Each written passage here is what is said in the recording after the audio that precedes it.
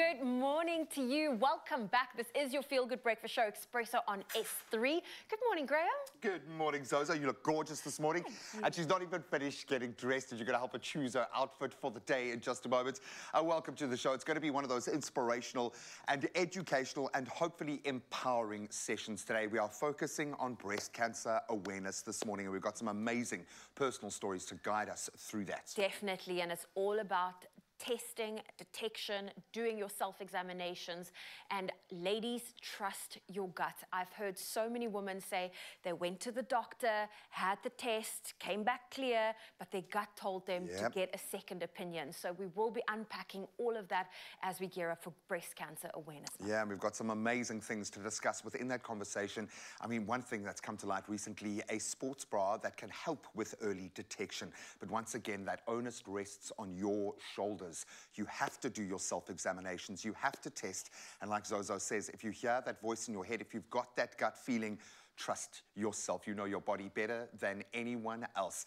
We're going to have a lot of fun in between all of the health chats this morning. And of course, we're going to get you moving. We've got some great physical activities thrown into the mix as well, which means we need to bring in one of the big guns, a man whose smile is about to light up this studio. Good morning, Sunshine. How are you, Al?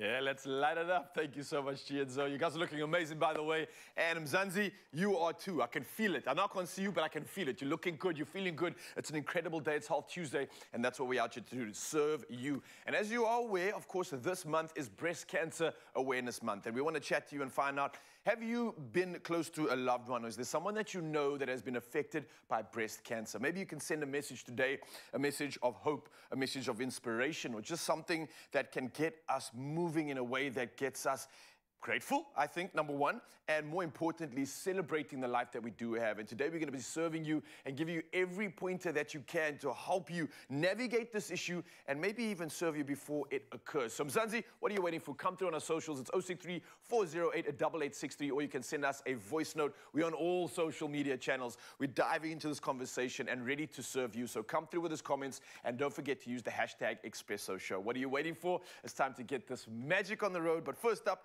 official duties must commence, and Zoe standing by. Thank you, Ral. Well, let's start off with national headlines. President Cyril Ramaphosa says green hydrogen has potential to significantly grow the country's economy and create thousands of jobs. Ramaphosa delivered the keynote address at the second Green Hydrogen Summit in Cape Town, which aims to create awareness from partnerships and source funding to use green hydrogen. Its production involves using solar power to split water into oxygen and hydrogen. Green hydrogen can then be used in energy-intensive industries such as iron smelting. The Eastern, Northern and Western Cape have signed an MOU to collaborate in developing green hydrogen. And staying with our local news, the SA Roads Agency, SANRAL, says repair work has begun on the N2 at Bot River in the Overberg region of the Western Cape. The agency says earth-moving equipment is on site and preparations have been made. Widespread flooding caused extensive damage to road infrastructure in the province last month. Part of the N2 washed away after the Bot River flooded its banks and communities were cut off from the outside world. SANRAL says it will take about a month to complete. Moving to news beyond our own borders, the Serengeti National Park in Tanzania has for the 5th time in a row been chosen as the best on the African continent by World Travel Awards, a global body that aims to reward excellence in travel and tourism. The Serengeti, popular for its huge wild wildebeest migration, has bagged the award every year since 2019. Other African contenders include Botswana's Central Kalahari Game Reserve, Namibia's Etosha National Park, Uganda's Kipido Valley National Park, and South Africa's Kruger National Park, and Kenya's Masai Mara National Reserve. And 5 sports, including cricket, have been included in the 2028 Los Angeles Olympics after receiving approval from the International Olympic Committee. The organizers also introduced lacrosse, squash, basketball and softball.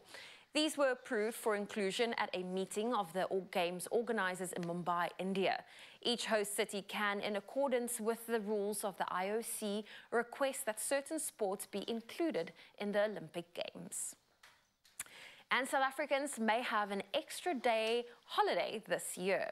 This as President Cyril Ramaphosa considers declaring a public holiday should the Boks win the World Rugby World Cup final in France on the 28th of October. The president joked that he was still struggling to get hold of his French counterpart, Emmanuel Macron, to commiserate about Saturday night's game, regarded as arguably the best match in history of rugby and won in magnificent fashion by the Boks. Ramaphosa congratulated Jacques Nienaber, the Boks chief coach, in a telephonic phone call after the match and pledged to be in Paris for the final to watch the Boks lift the Webb Ellis Trophy for a record 4th time. Well, those are your morning headlines. Let's take a first look at your sport.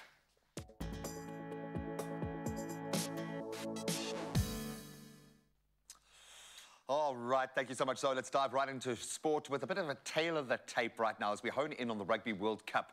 So Ireland's 15-month dominance in World Rugby rankings has been toppled following their defeat, of course, to New Zealand over last weekend. The Springboks have now ascended to the top spot, courtesy of that thrilling 29-28 win over World Cup hosts France, who were at the time ranked second. So this marks South Africa's debut at the #1 position since Ireland's reign began. The All Blacks occupying second spot, with Ireland now in third and France dropping down to fourth. England moves to fifth after their 30-24 victory over Fiji. Argentina's 29-17 win over Wales now propels them to seventh place. Wales in eighth, Australia still languishing down in ninth, and then Fiji stands at 10th. It all makes sense again. We love that. Now let's turn to the other World Cup, and in cricket, a thrilling match of the 2023 Cricket World Cup was leg spinner Adam Zampa, who was the star, taking 4 wickets for just 47 runs.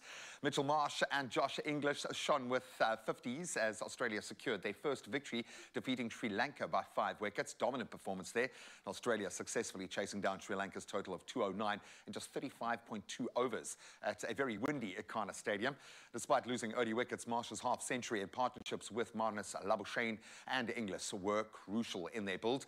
And Glenn Maxwell's quickfire 31 and Marcus Stonas's 20 sealing victory for Australia. This win leaves Sri Lanka with 3 consecutive losses in the tournament. Now, to return to a story that Zoe touched on just a moment ago, T20 cricket, recently showcased at the Commonwealth Games and Asian Games, has now secured a spot at that 2028 Los Angeles Olympics. So the LA local organizing committee's proposal gained unanimous approval from the International Olympic Committee members in Mumbai. This decision incorporates a bundle of those 5 fresh sports comprising men's and women's T20 cricket, baseball and softball, flag football, lacrosse and squash.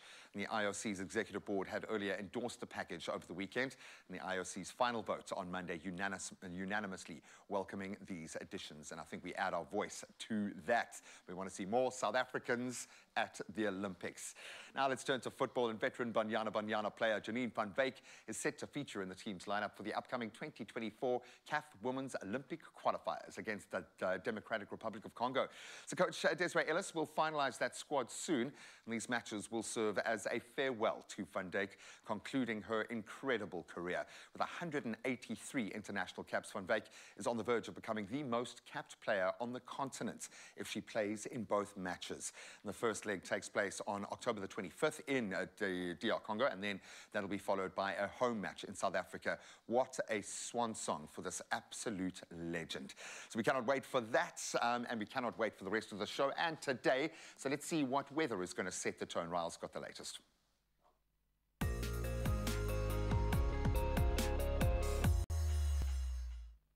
Thank you so much, G-Man. Yes, let's dive into our weather news for the first time this morning. And disaster management teams across KwaZulu-Natal have been put on high alert as heavy rains are expected to continue lashing the province. Now, an orange level 6 warning has been issued for disruptive rain, leading to flooding of roads and settlements and damage to property, as well as major disruption of traffic flow along the coast and interior of the King Cetshwayo and Umkunyakuda districts of KwaZulu-Natal.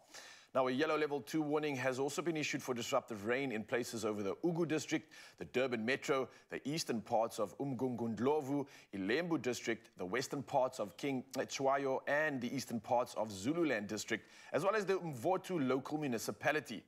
And the western and central interior of Limpopo has received a yellow level 2 warning for severe thunderstorms, damaging winds, large amounts of small hail, and heavy downpours. Well, thoughts go out to all those affected out in KZN. For now, though, it's time to take a dive in to see what exactly your temperatures will be like for the day.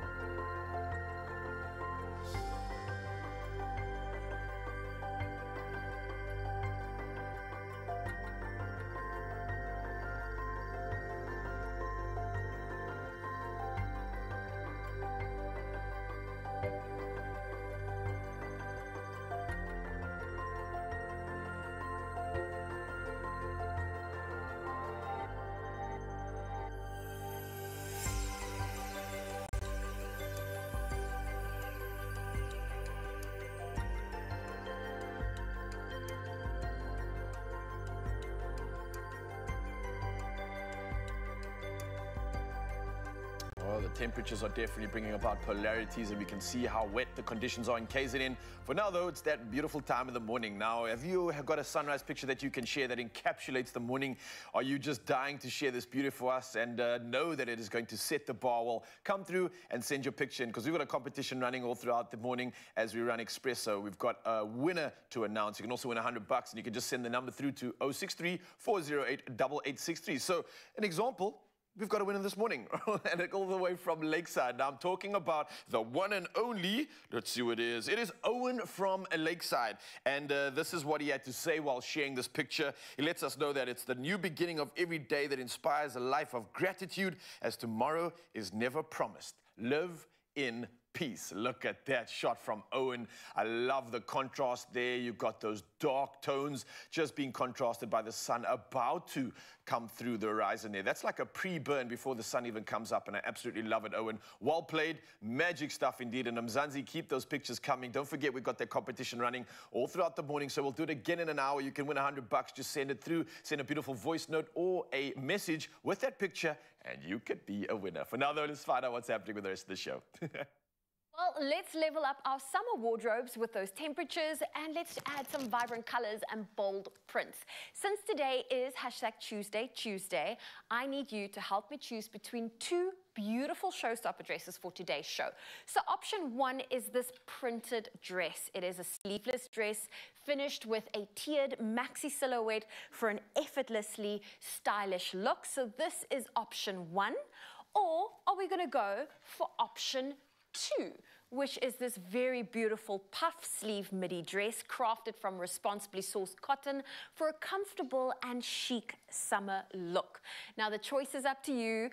Both dresses will be styled with a pair of ankle tie sandals, and these are those dresses that you can dress up as well as dress down. So head on over to our social media pages, choose your favorite dress. Are we going for option one or option two? And vote for your favorite look. Don't forget to include that hashtag styled by Woolies. Ladies, I'm the boss. My time to shine, no time to get lost. Show them how I, show them how I.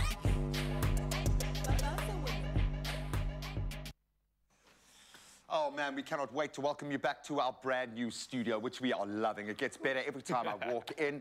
And it's even better when we get to have the kind of conversations that we're going to enrich you with today. We are covering the importance of screening. That's where it all begins. When we talk about breast cancer, the responsibility, the onus is on you to start your checking and to start getting screened and listen to that voice. But we're going to give you some amazing tips in just a moment. 100%. It could literally save your life. On top of that, we're going to be diving into Hilary Lum's journey, a double cancer survivor who's coming through and not only sharing a story, but sharing a little session when it comes to fitness as well. So absolutely impressed. Cannot wait for this. Get ready. No get excuses, get your bro. workout clothes on, and we'll see you just after this.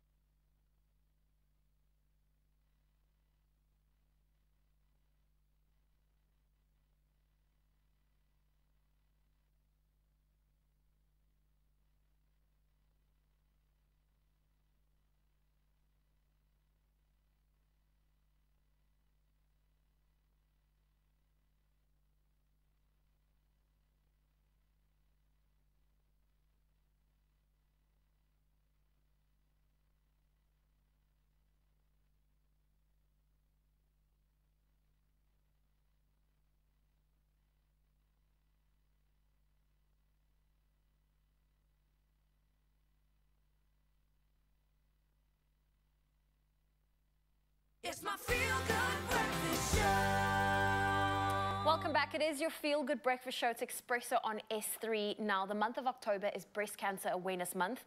And according to the Cancer Association of South Africa, around 19.4 million women ages 15 and older live with a risk of being diagnosed with breast cancer. Along with cervical cancer, breast cancer has been identified as a national priority with increasing incidents occurring. Thankfully, it is a cancer that is very treatable when caught early.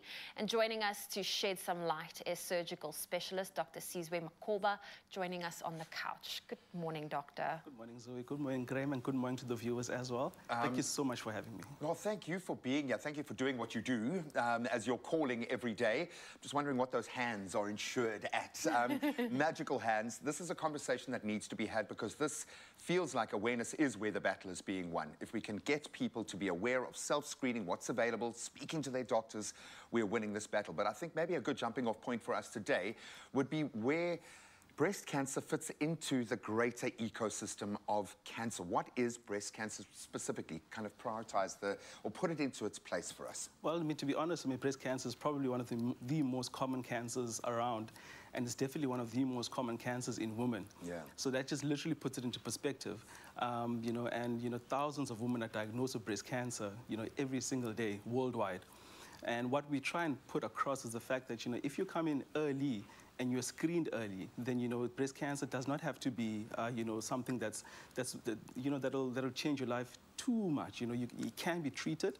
The earlier, the better. That's the message that we try and put across.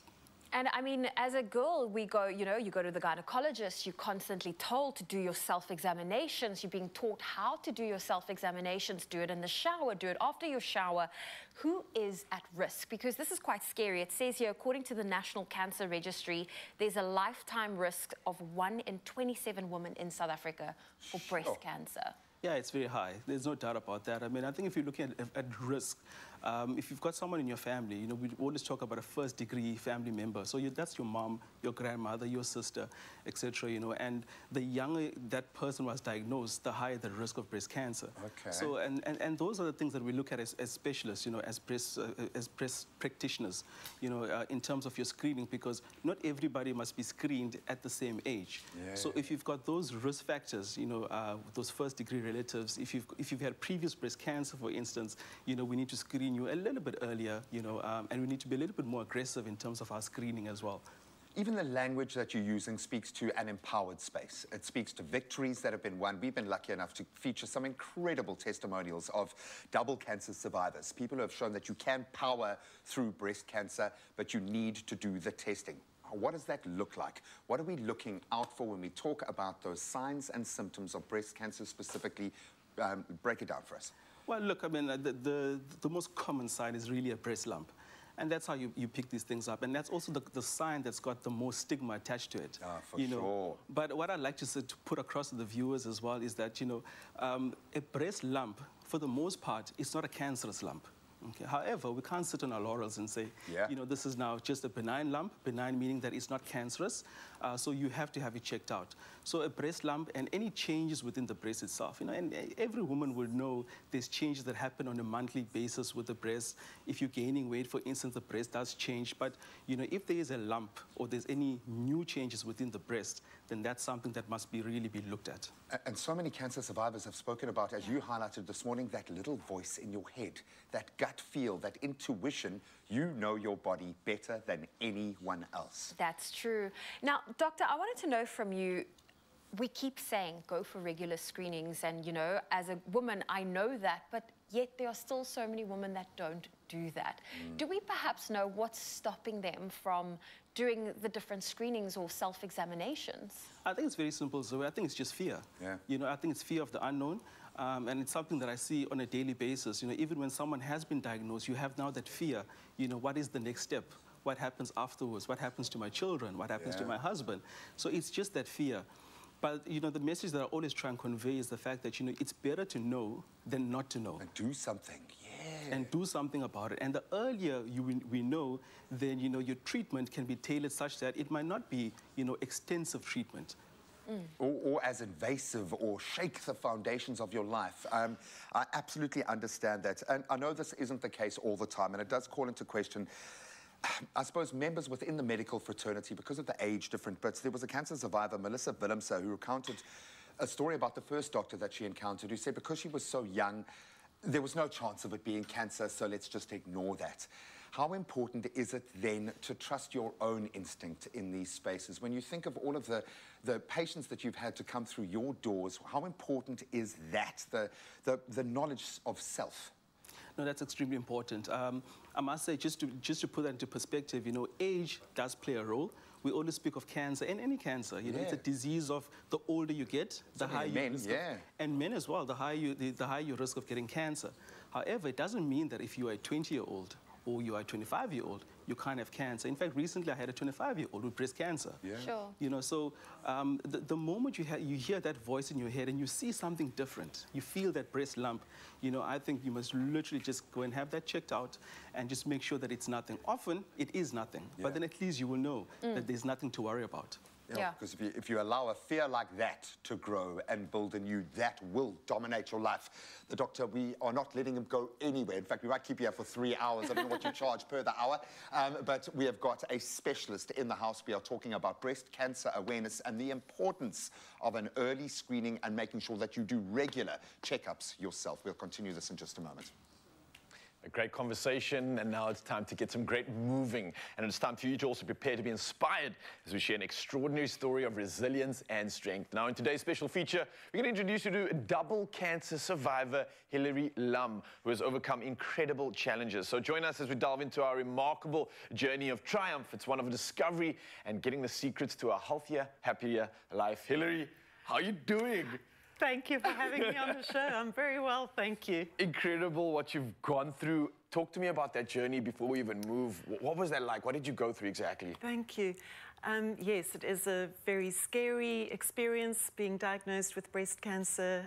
10 years ago, I went for a routine screening mammogram. Highlighting why screening is so important, yeah? So important. Early detection really saves lives, and I was lucky to actually discover it early.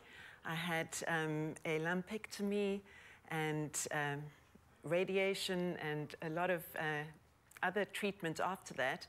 And then 5 years after that, it recurred. And then I had a bilateral mastectomy and reconstructive surgery after that, and also followed by chemotherapy and other oral medication. But through this journey, I must say, exercise has really helped me. It's helped me stay positive, stay calm, and take control of something that I can, take responsibility for my own health. I love that. It feels like you've found your power. You've activated that button. You're glowing, you're resonating good energy, and it's incredible, especially after what I've just heard that you've gone through. So I think already an inspiration from Mzansi, and if you guys want to get moving, then now's the time to do it. What excuse do you have? You've been blessed with a beautiful body. You have health and life inside you, and as Hilary mentioned now, this is one of the saving graces for you that helped you get over that hurdle and got your mind right, yeah? Absolutely, absolutely. And while after surgery, these are some exercises that you can do. Listeners at home, if you are nervous about getting back into an exercise routine, you know, wait for your doctors, go ahead. But then these are some great exercises to stretch out your chest and get back into moving your body. So should we do that show with Mzansi and see what your new moves are all about? Okay, how do we do this? Okay, well, we're going to start off just by stretching out our hip flexors. All right. So, and we're going to use our foam roller. Okay. Now, you could use at home a cushion or a broom handle if you like. And we're just going to twist. Ooh, okay, lovely. So we definitely got some thoracic twisting going on here, so we're working the spine. Opening up the chest. Opening up the chest. And now we're going to go up. Ooh, okay, a bit of an angle. Let's do 3 of those. Nice. I can definitely feel it in that sort of chest region. I can definitely feel the pec stretching out. And we're going to switch sides. This, again, for you is based on getting a good posture, right? I would imagine. Exactly. You've got to keep your chest open, get your posture, your shoulders back, your back straight. Well, but I can tell you, just for anybody right now, I can feel the rust just coming off me as I do this twist. It feels really good. You should really try and get your swing on, get that thoracic sort of spine moving, and get warmed up at the same time. Nice stuff. All right, we're moving swiftly along. What you got for us next? Moving swiftly along. Don't be afraid to do some chest presses. We're going to grab our dumbbells. Yep. And lie on our backs for this one. Yeah. We're just going to be doing some gentle chest presses. Nice. So again, I see you focusing on that pec area, focusing on like reactivating the strength that you might have lost there. But at the same time, this is great stimulation for anyone looking for, I think, great posture too. This is definitely going to help. Great posture, opening up. And now we're going to just do some stretching across. So if you take your knees to the one side. Okay, let me go this way. And then your arms, and we're going to stretch across. Open up the whole chest. Ooh, oh, that is a good stretch. A very good stretch to open up the chest. Oh, this is actually perfect for a lot of our viewers. I know some of them are still being a little bit naughty lying in bed. So while you're lying in bed, why not just adopt this pose and start opening up through these chest openers? It feels incredible. And the other side. And I can imagine not only the hips getting activated, but more the pec region. This is going to allow me to get some good full breaths in the day too, right? Exactly. It helps you to breathe, stay calm. It's a wonderful way to just start your day. Oh, yeah. I think I'm definitely starting incorporating into my day before I even get out of bed. I'm adding this one to the arsenal because, oh, it feels so good. Literally, like all the rust is just coming off my chest every time I open up. I'm getting further and further. I can breathe again. Well done. I love that. Okay, and now we're going to do, we're going to be up. All right, and get up here. So finally we can get out of bed, Mzansi. Follow you guys out there, little sneaky ones. Let's get up now. And now we're going to do some rows. Ooh, nice. And I like the fact that even if you don't have dumbbells, we always mention you can use like any weighted bag or water bottle or something. A tin of beans. Oh, so this one not working in the chest. This seems to be working in the opposite area. So like the upper back, shoulder blades. It's good to strengthen your back muscles. It helps with your posture. Oh, lovely stuff. Absolutely loving it, Hillary. And as I can feel right now, just by stimulating the muscles, not only in the chest, but like Hillary just mentioned now, in the posterior chain of the upper back, I can feel my scapula activating. I can really feel my chest starting to open up. And like, it doesn't even make me want to stand. That tension just kind of like opens up your posture. I feel like a superhero. Thank you. And now we can just... Oh, I thought we were going for a high five. Like a high five stretch. Okay, I like that. Let's do another one of those. High five stretch. Booyah. Look, I absolutely love that, Hillary. Thank you so much. Literally, you're an inspiration. Thank you for doing what you're doing. I think a lot of Mzansi that's been watching this now have been seeing that, oh, I've got no excuse, clearly, and that's because of you. So thank you so much. I wish you nothing but the best of luck as you carry on with your journey of health and keep spreading this incredible news. But thank you for coming through this morning. Thank you for having me on the show. Oh, what an absolute pleasure. Mzansi, I hope you enjoyed that. I hope you're out of bed now and you can breathe once again. You can stand with a superhero posture and enjoy the rest of the show. Oh, well, listen, still to come on your Feel Good Breakfast show, we're going to redefine beauty with aesthetics medicine. And then Dr. Sizwe Makoba, he is still here. He's not going anywhere as we have more questions to ask and unpack. So stay tuned to your Feel Good Breakfast show.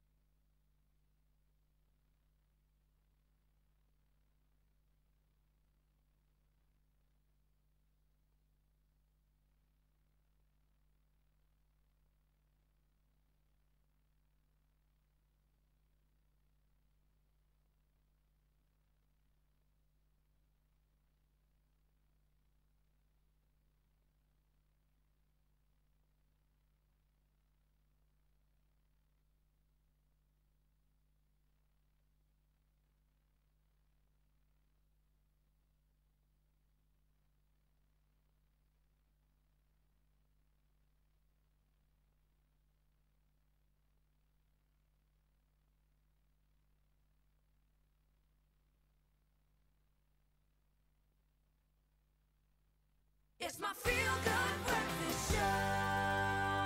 Thank you so much for rejoining the conversation. You are with your Feel Good Breakfast Show, feeling even better. Why? Because we are honing in on raising awareness for breast cancer this October. We're going to do it every month, but this year this month there is a special relevance. And earlier we established what breast cancer actually is and why so few women go for testing. Hopefully we can break that stigma down. Now let's delve into the treatment options for this particular kind of cancer with our surgical specialist, Dr. Sizwe Makhoba. Doc, thanks so much for hanging around. Thank you so much. I don't know if it's just me being the person that always thinks worst case scenario, but I've been in that position where I always say, oh, if I had to end up in this position, what would I do? Yeah. But I can imagine a lot of women who receive that diagnosis, the first thing you want to know is like, what now? So doctor, what is the most common way to treat breast cancer? Hey, look, I mean, I think, as mentioned before, you know, it's a very scary process. Yeah. That's number one. So that's the first thing. You try and make your patient or, the person you're dealing with at ease. So you have to deal with the family. You have to deal with that person itself, or herself, or himself, for that matter. And that's the other important thing, the male side as well, which which we don't touch on too much. Actually, it's always, Women's Breast Cancer Awareness Month, but males also get breast cancer. But, the treatment is really wide and varied, and we try and tailor it specifically for that particular person, for that particular patient. In terms of, to answer your question, where to from here, the most important thing is knowledge. You want to know, where the cancer is, which part of the breast. Is it just one cancer? Because sometimes you have more than one spot of cancer in the single breast. Sometimes you have more than one cancer in both breasts. So the treatment varies depending on those things. The one thing that I can say with certainty is that whenever someone is diagnosed with breast cancer, there is surgery that's involved. There's no doubt about that, because the cancer has to be removed somehow, and that's a surgical procedure. And then it just depends then whether that person will get chemotherapy or radiation, to further the treatment. I suppose, just like every person's life path is completely different, your system, by the time you get to that point in your life, that gateway, it's going to be completely individual. So I love the fact that we're empowered with so many options. Can we look at receptor-dependent treatments or hormonal treatments? Why is this employed and when is it really successful? So what we do know is that breast cancer is a hormonal disease. Okay. And I'm going to focus really on women, because that's where it really comes into, even with males as well, it does come into that. We do know that the cancer itself responds to hormones. Okay. So when we're looking at receptor-dependent, we're looking at receptors that are specific to the hormones. And specifically, we look at the estrogen and the progesterone receptors. Okay, there are other hormones as well that we sort of look at there. They are not so as important. So when we're trying to treat cancer, we try and cover all our bases. The younger you are, we try and hit the cancer really, really hard, such that, firstly, we cure it right now, and we make sure it doesn't come back in 5 to 10 years' time. So that's just one arm of a treatment, for a whole long algorithm of treatments, basically. So hormonal treatment is extremely important for us. Okay. And then, doctor, when does radiation come into play when it comes to treatment towards breast cancer? So when we look at breast cancer itself, firstly, we look at the local part, meaning that the breast itself. And I'm just going to sort of digress a little bit. So when cancer has to spread, specifically the breast, it goes first from the breast to what we call the axilla, which is the armpit. Okay, and the lymph nodes? Yeah, that's the glands or the lymph nodes. And then it spreads to the rest of the body. Okay. That's the gateway. That's the gateway. Okay. So what we try and do with our treatment is that firstly we focus on the breast itself by removing the cancer. And then we focus on the armpit by sorting that out. So if there's cancer under the armpit, then the chances of it spreading to the rest of the body is that much higher. Okay. So radiation is just one tool to treat the local part, which is the breast itself and the armpit, the axilla. Okay, let's deal with the beast, chemotherapy. I've had friends go through this process. It is so hectic at times that very often a cancer survivor, if they get cancer a second time, won't go through the treatment because of the loss in quality of life, especially if they feel that their time is going to be cut short with the people that they love. What does it do? Because it feels like it's killing the whole body while it's killing the cancer. And sometimes you need to go all in. You need to go aggressive to that degree. But maybe you can explain what it's actually doing to the body and the cancer. I think to understand how chemotherapy works is that it doesn't discriminate, So even though we're focusing on one particular part of the body, we're giving it through the vein, which sort of goes through the whole body, the whole of the system. Yeah. Yes, so that's why it makes you so sick. And part of that chemotherapy will then go to the targeted area. So we can't say specifically to the chemotherapy drug, only focus on the breast and leave the rest of the body. Not yet. We might in the future. Who knows how things go with AI and all of those things. I was about to say exactly that. Yeah.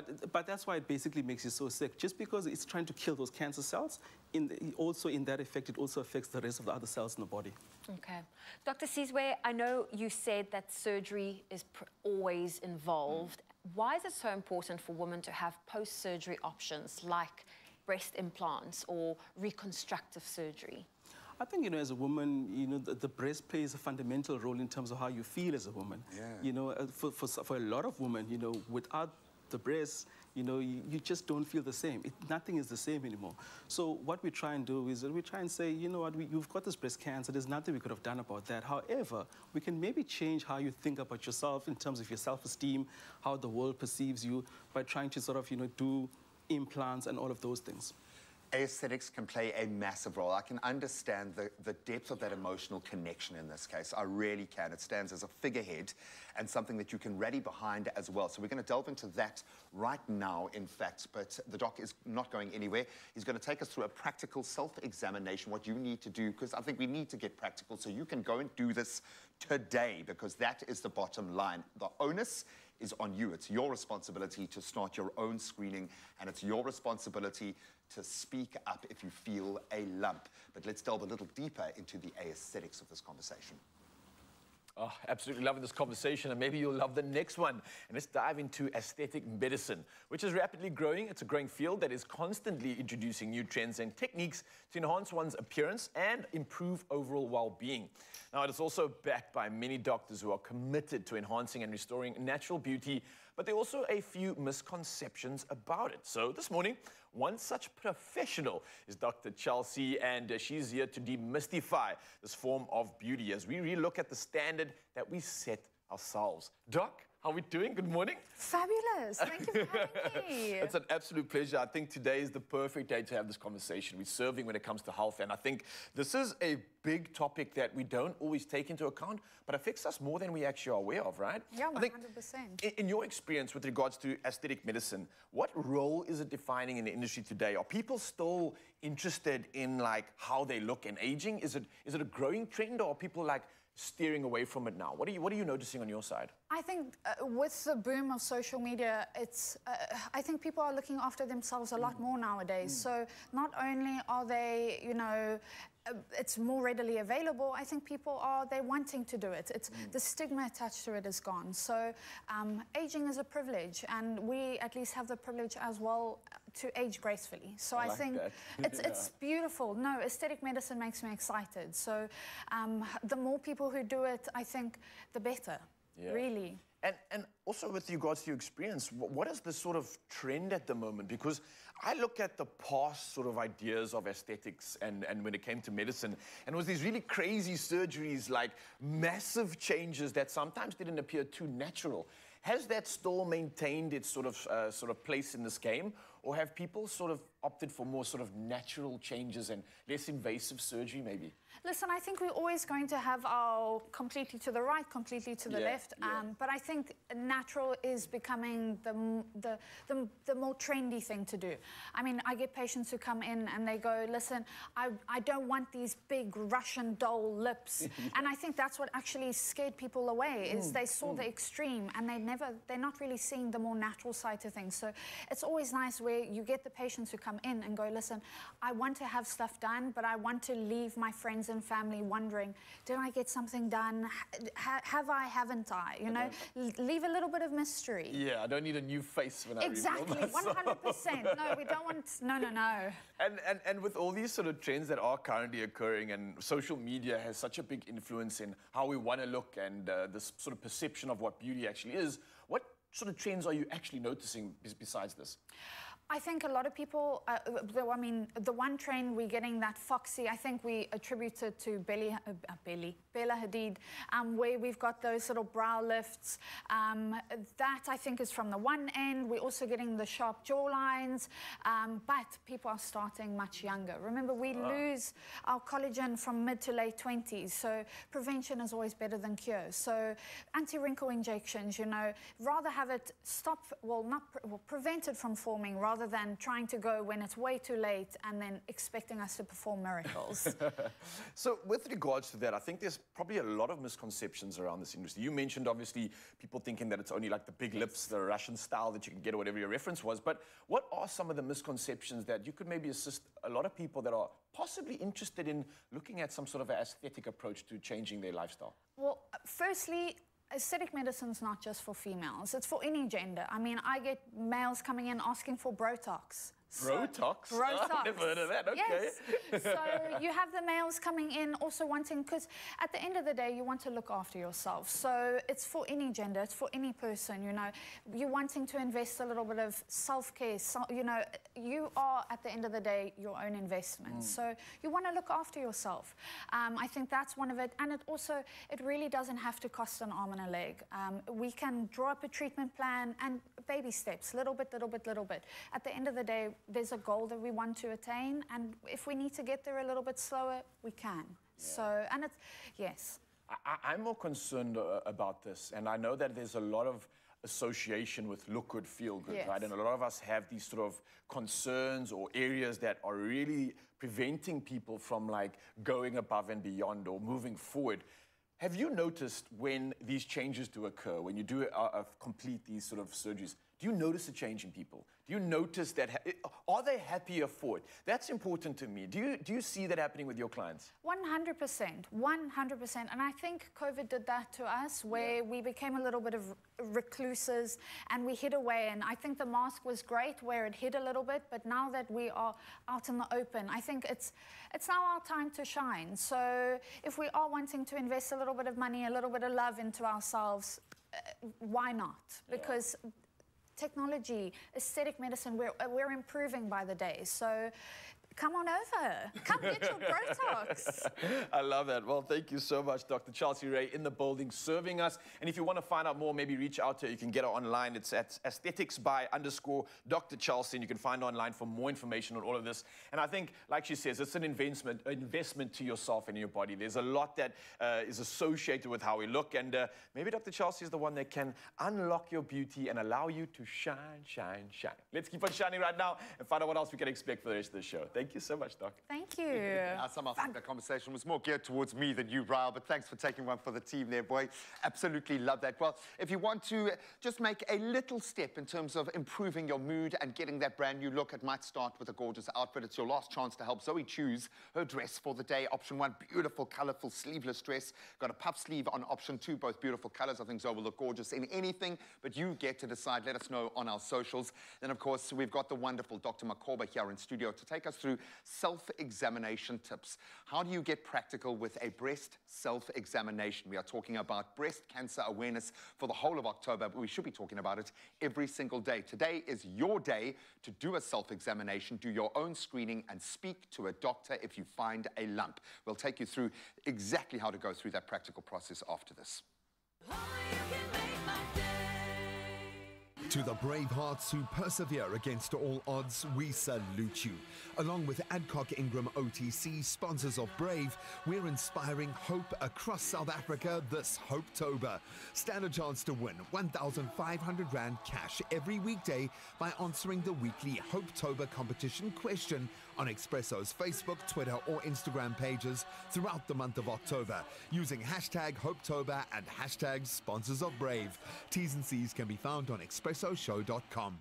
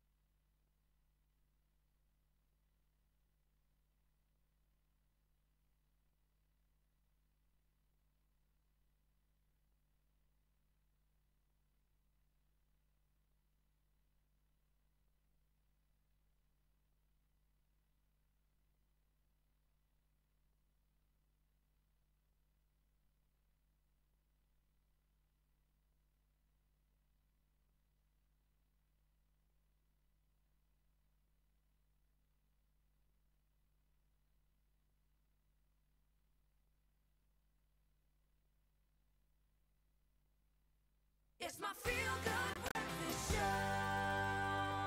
Welcome back. It is your Feel Good Breakfast Show. It's Expresso on S3. October, it is Breast Cancer Awareness Month, and we've been learning about our own risk factors, its symptoms, and the various forms of treatment that's available. Now, to keep up to date with our own health, and we want to recognize when we should urgently consult a doctor, we've got a surgical specialist, Dr. Siwe Makoba, who is here to demonstrate how to do a self-breast examination on your own breasts at home. I think, you know, it's so easy to talk. We see the diagrams on how to do it, but every now and then we just need to visually get an idea of how to do a self-examination. And let's get practical, because this is a practical, relatively simple test that a woman and a man can do at home themselves right now. So where does it begin? Yeah, so the two things that I want to say first before we start with the exam. Number one, there's a certain, you know, period in the month where women should not be doing the examination just because the breast changes a lot. The body is going to go through changes. Yeah, so during the monthly cycle, it's not really a great idea to sort of to do that. How long before and after, and what is that window? I think most women will sort of know their bodies very well. So they will know when the breasts are changing and they know when the breasts are going back to normal. So when sort of becoming more of your normal type of breast, then that's the perfect opportunity to do the breast exam. Okay. And then the second thing that I want to say as well is that I think one must always be practical about these things. The easiest place to do it is probably the shower. Yeah. You're already sort of there, already about to do, you know, what needs to be done. So that's the easiest place. So that's what I always advocate, as opposed to trying to find a space or a time to try and do it. That's how you forget about it. Okay? So those Just make it as simple and accessible as possible. I love that. Okay. So we've got a breast. Okay, so the easiest thing to do is basically try and do it in two positions. Okay. You want to do it standing up or sitting up, upright. Okay, And you also straight want, back. yeah, straight back, and you also want to do it lying down. The reason why you do it like that is because the breast, obviously, the position changes. The tissue's going to sit differently. And it sort of moves in different planes. So a lump that might not be, you might not feel when you're sitting up, you might feel when you're lying down, and vice versa. Okay. That's really interesting, because we've never actually touched on that before. So do the test lying down, do the test standing up. Okay. Yes, and that's pretty much the most important thing. Okay. And then we look at this part of our breast, that's probably the central part of the breast, which what we call the areolar complex. We divide the breast into 4 quadrants. So in a line going this way and a line going across. So you've got a quadrant here, a quadrant on this side, a quadrant at the bottom, and a quadrant there. Just makes things easy for you as well. And when you're going to see your medical practitioner, you'll be able to say, I felt this lump on the right lower quadrant or on the right upper quadrant.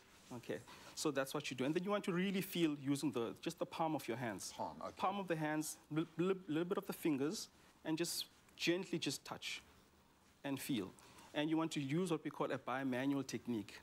And so you want to sort of hold the breast with the one side, the one hand. Bimanual, both hands. Bimanual on this side. Okay. So I'm going to sort of hold it next to my body, and then just like this, and then you're touching and you're feeling. Okay, you'll be able to feel most lumps in that manner, something like that. Like this. And the most important thing that people always forget is the central part of the breast. So you might not, if a lump is sitting directly behind that nipple areolar complex, you will not feel it if you're sort of just doing this and that. And this. So you just have to feel centrally as well.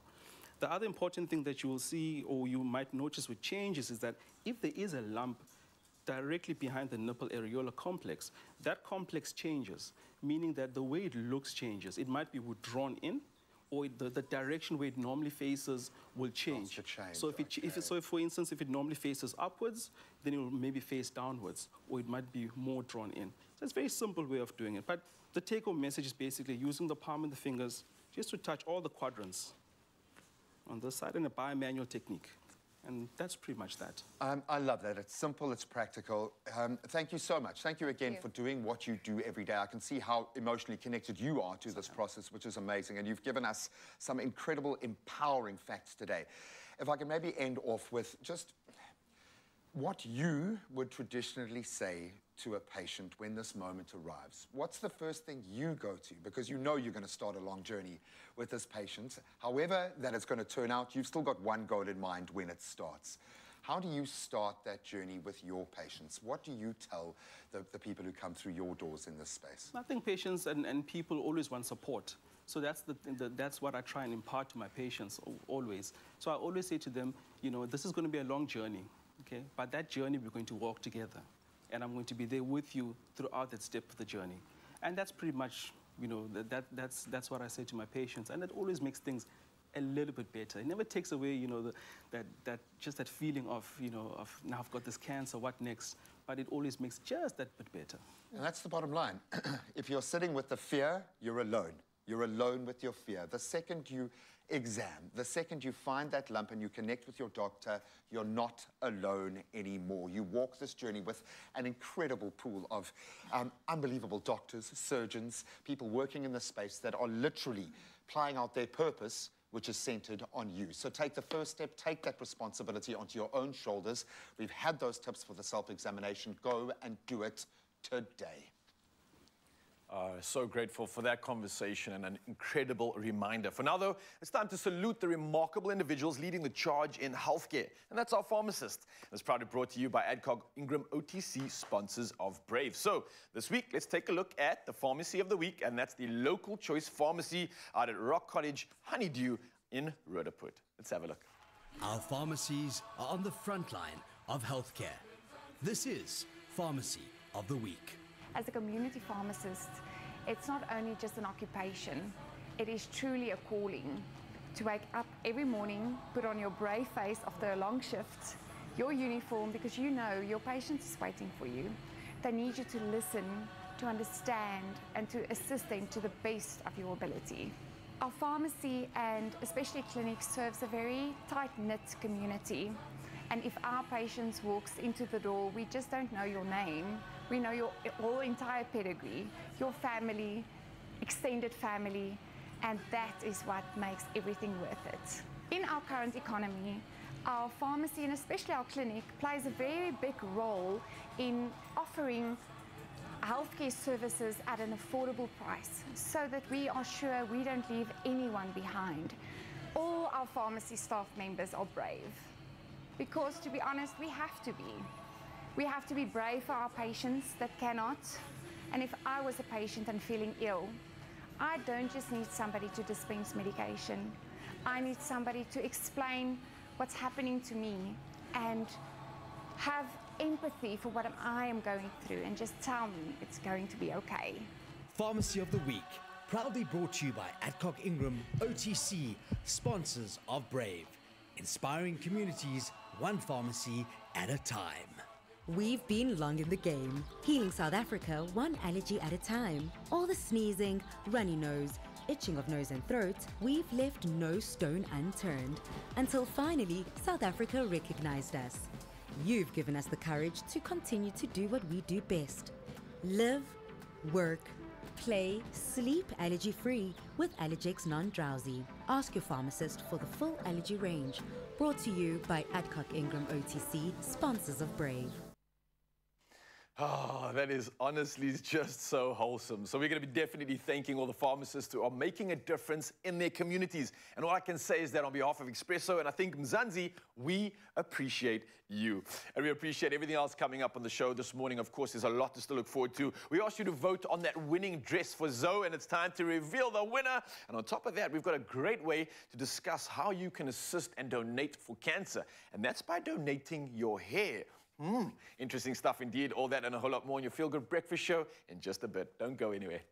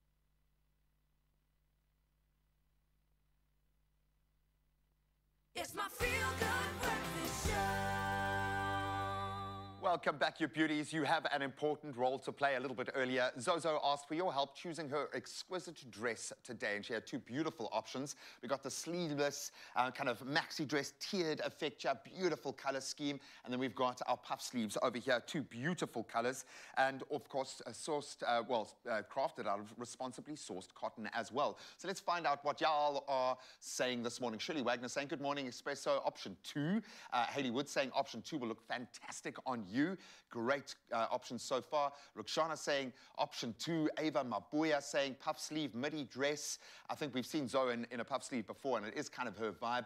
Nokutula saying option 2 will definitely look good on Zoe. Wow, I didn't expect it to be this one-sided. Maureen also weighing in. Zoe would look beautiful in option 2. Hashtag styled by Woolies. Well, let's see what she does look like. Hashtag styled by Woolies. She's in the puff sleeve. Very cute. Oh, that's It is nice. a very cute puff sleeve. I love the color. And it's also got the cutest little like cutouts. Oh, that is very side. cute. The cinch on the waist, great, because it gives you a fantastic silhouette. That's lovely. Thank you. And we paired her with these cute little sandals from Woolies, so you really can get the whole summer look. Yeah, well, Look we're and getting the feel. summer temperature. You know, a spare thought for those that are having the heavy rain at the moment, but we're going to get some temperatures today. That is absolutely exquisite. Well done. Your choice is spot on. As anticipated, so looks amazing. And you can shop this look and a whole range to get you ready for summer, for the new season, because it is upon us. Go and hit the closest Woolies that you can, or you can shop in-store, online, or using their incredible app where they give you some great fashion inspiration as well. Well done. Thank you. Ladies, I'm the boss. My time to shine, no time to get lost. Show them how I show them how I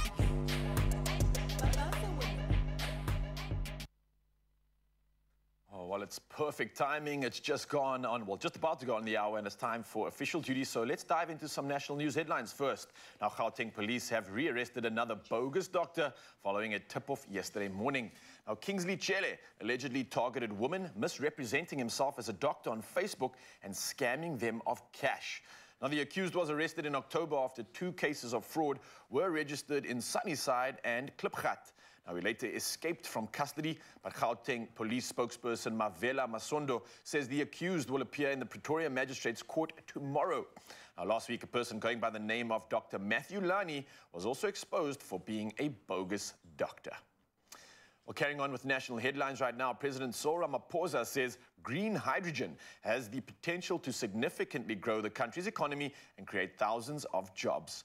Now, Ramaphosa delivered the keynote address at the 2nd Green Hydrogen Summit in Cape Town, which aims to create awareness, form partnerships, and source funding to use green hydrogen. Now, its production involves using solar power to split water into oxygen and hydrogen. Now, green hydrogen can then be used in energy-intensive industries such as iron smelting. Now, the Eastern, Northern, and Western Cape have signed an MOU to collaborate in developing green hydrogen. Well, from our national news headlines, let's head over to international news. And the militant group Hamas has denied reports that a ceasefire has been agreed on to allow the Rafah border post between Gaza and Egypt to be reopened.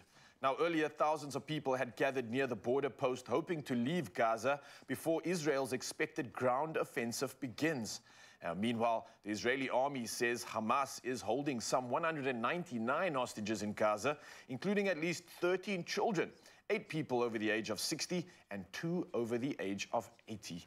Now, America, Britain, Thailand, France, Germany, and Mexico have confirmed that some of their citizens are being held hostage. Well, carrying on with international headlines right now, the Serengeti National Park in Tanzania has for the 5th time in a row been chosen as the best on the African continent by World Travel Awards, a global body that aims to reward excellence in travel and tourism. Now, the Serengeti, popular for its huge wildebeest migration, has bagged the award every year since 2019. Now, other African contenders include Botswana's Central Kalahari Game Reserve, Namibia's Etosha National Park, Uganda's Kidepo Valley National Park, and SA's Kruger National Park, as well as Kenya's Masai Mara National Reserve. Well, finally, in our news headlines right now, the Mpumalanga International Film Festival held at the Mbombela Civic Centre was a huge success. Now, the aim of this first-of-its-kind event in the province was to get young, aspiring filmmakers in the province interested in making short films.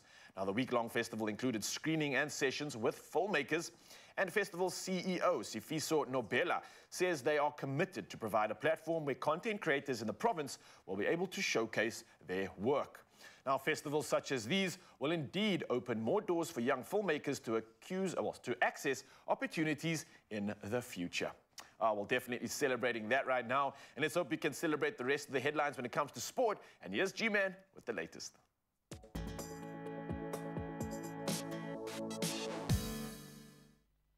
Thank you so much, Raul. Well, it seems all is returning to normal in the world of rugby. Let's get the tail of the tape. So Ireland's 15-month dominance in world rugby rankings has been toppled following their defeat, of course, to New Zealand.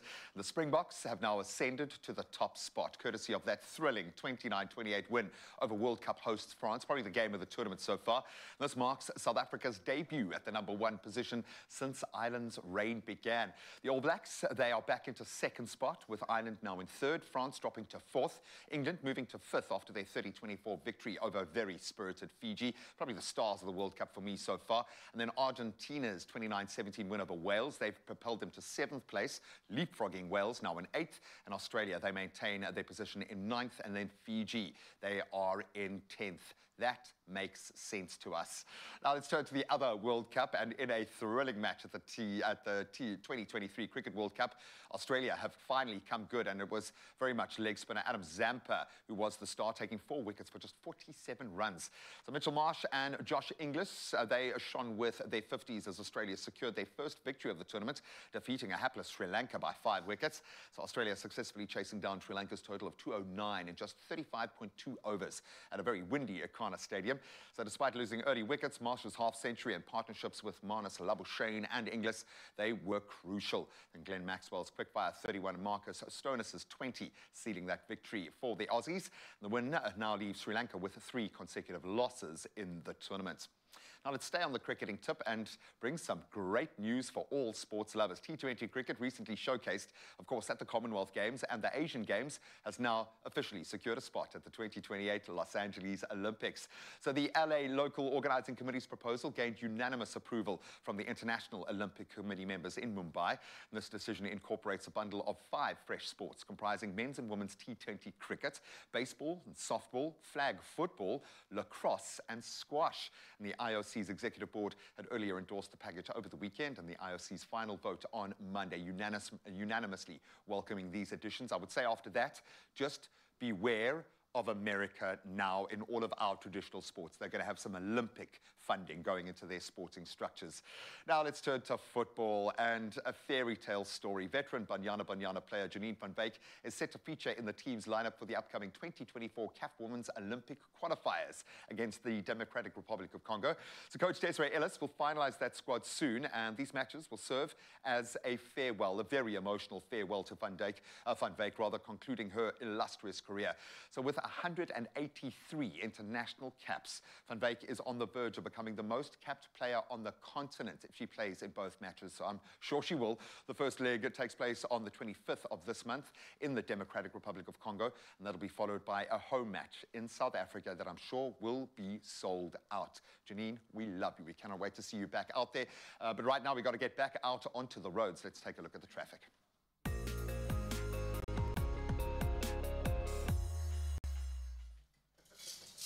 Well, let's take a first look at your traffic in Athlone, Cape Town. There's some congestion on the N2 inbound. It's on that ramp to Jakes Gerwel Drive. Expect delays. And if you're in Durban, there's heavy rain across parts of eThekwini region. Please drive with caution and remember to maintain a safe following distance and switch on those headlights. That's your traffic. Let's take another look at your weather.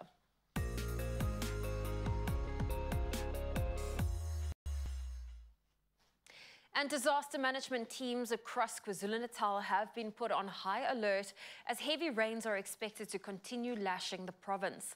An orange level 6 warning has been issued for disruptive rain leading to flooding of roads and settlements, damage to property, as well as major disruption of traffic flow along the coast and interior of King Cetshwayo and Ukanyakuda districts of KwaZulu-Natal. A yellow level 2 warning has also been issued for disruptive rain in places over the Ugu district, the Durban Metro, the eastern parts of Umgungundlovu Ilembe district, the western parts of King Cetshwayo and eastern parts of Zululand district, as well as the Umvoti local municipality. And the western and central interiors of Limpopo has received a yellow level 2 warning for severe thunderstorms, damaging winds, large amounts of small hail and heavy downpours. On that note, let's look at your temperatures for today.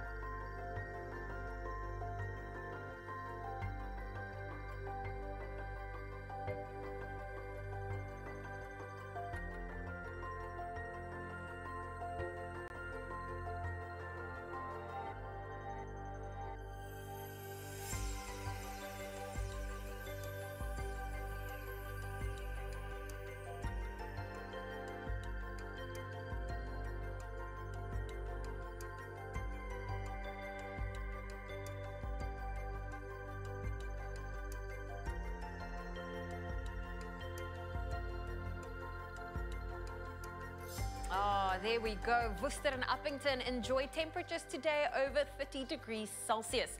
Well, now we turn our attention to your sunrise views, and we want to know, does it encapsulate the beauty of nature?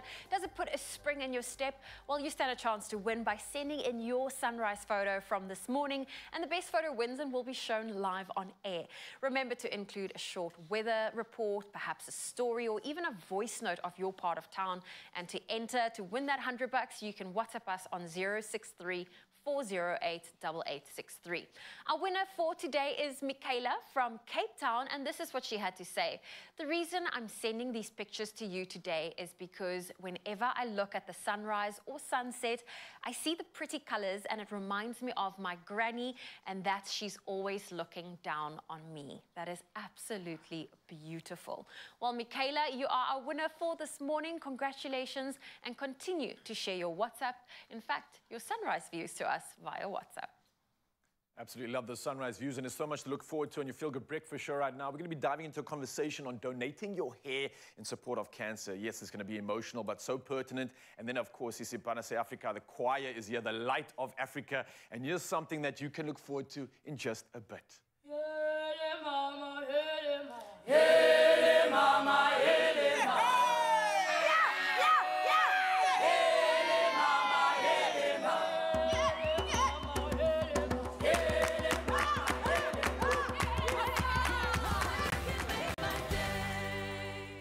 Mabel, check this.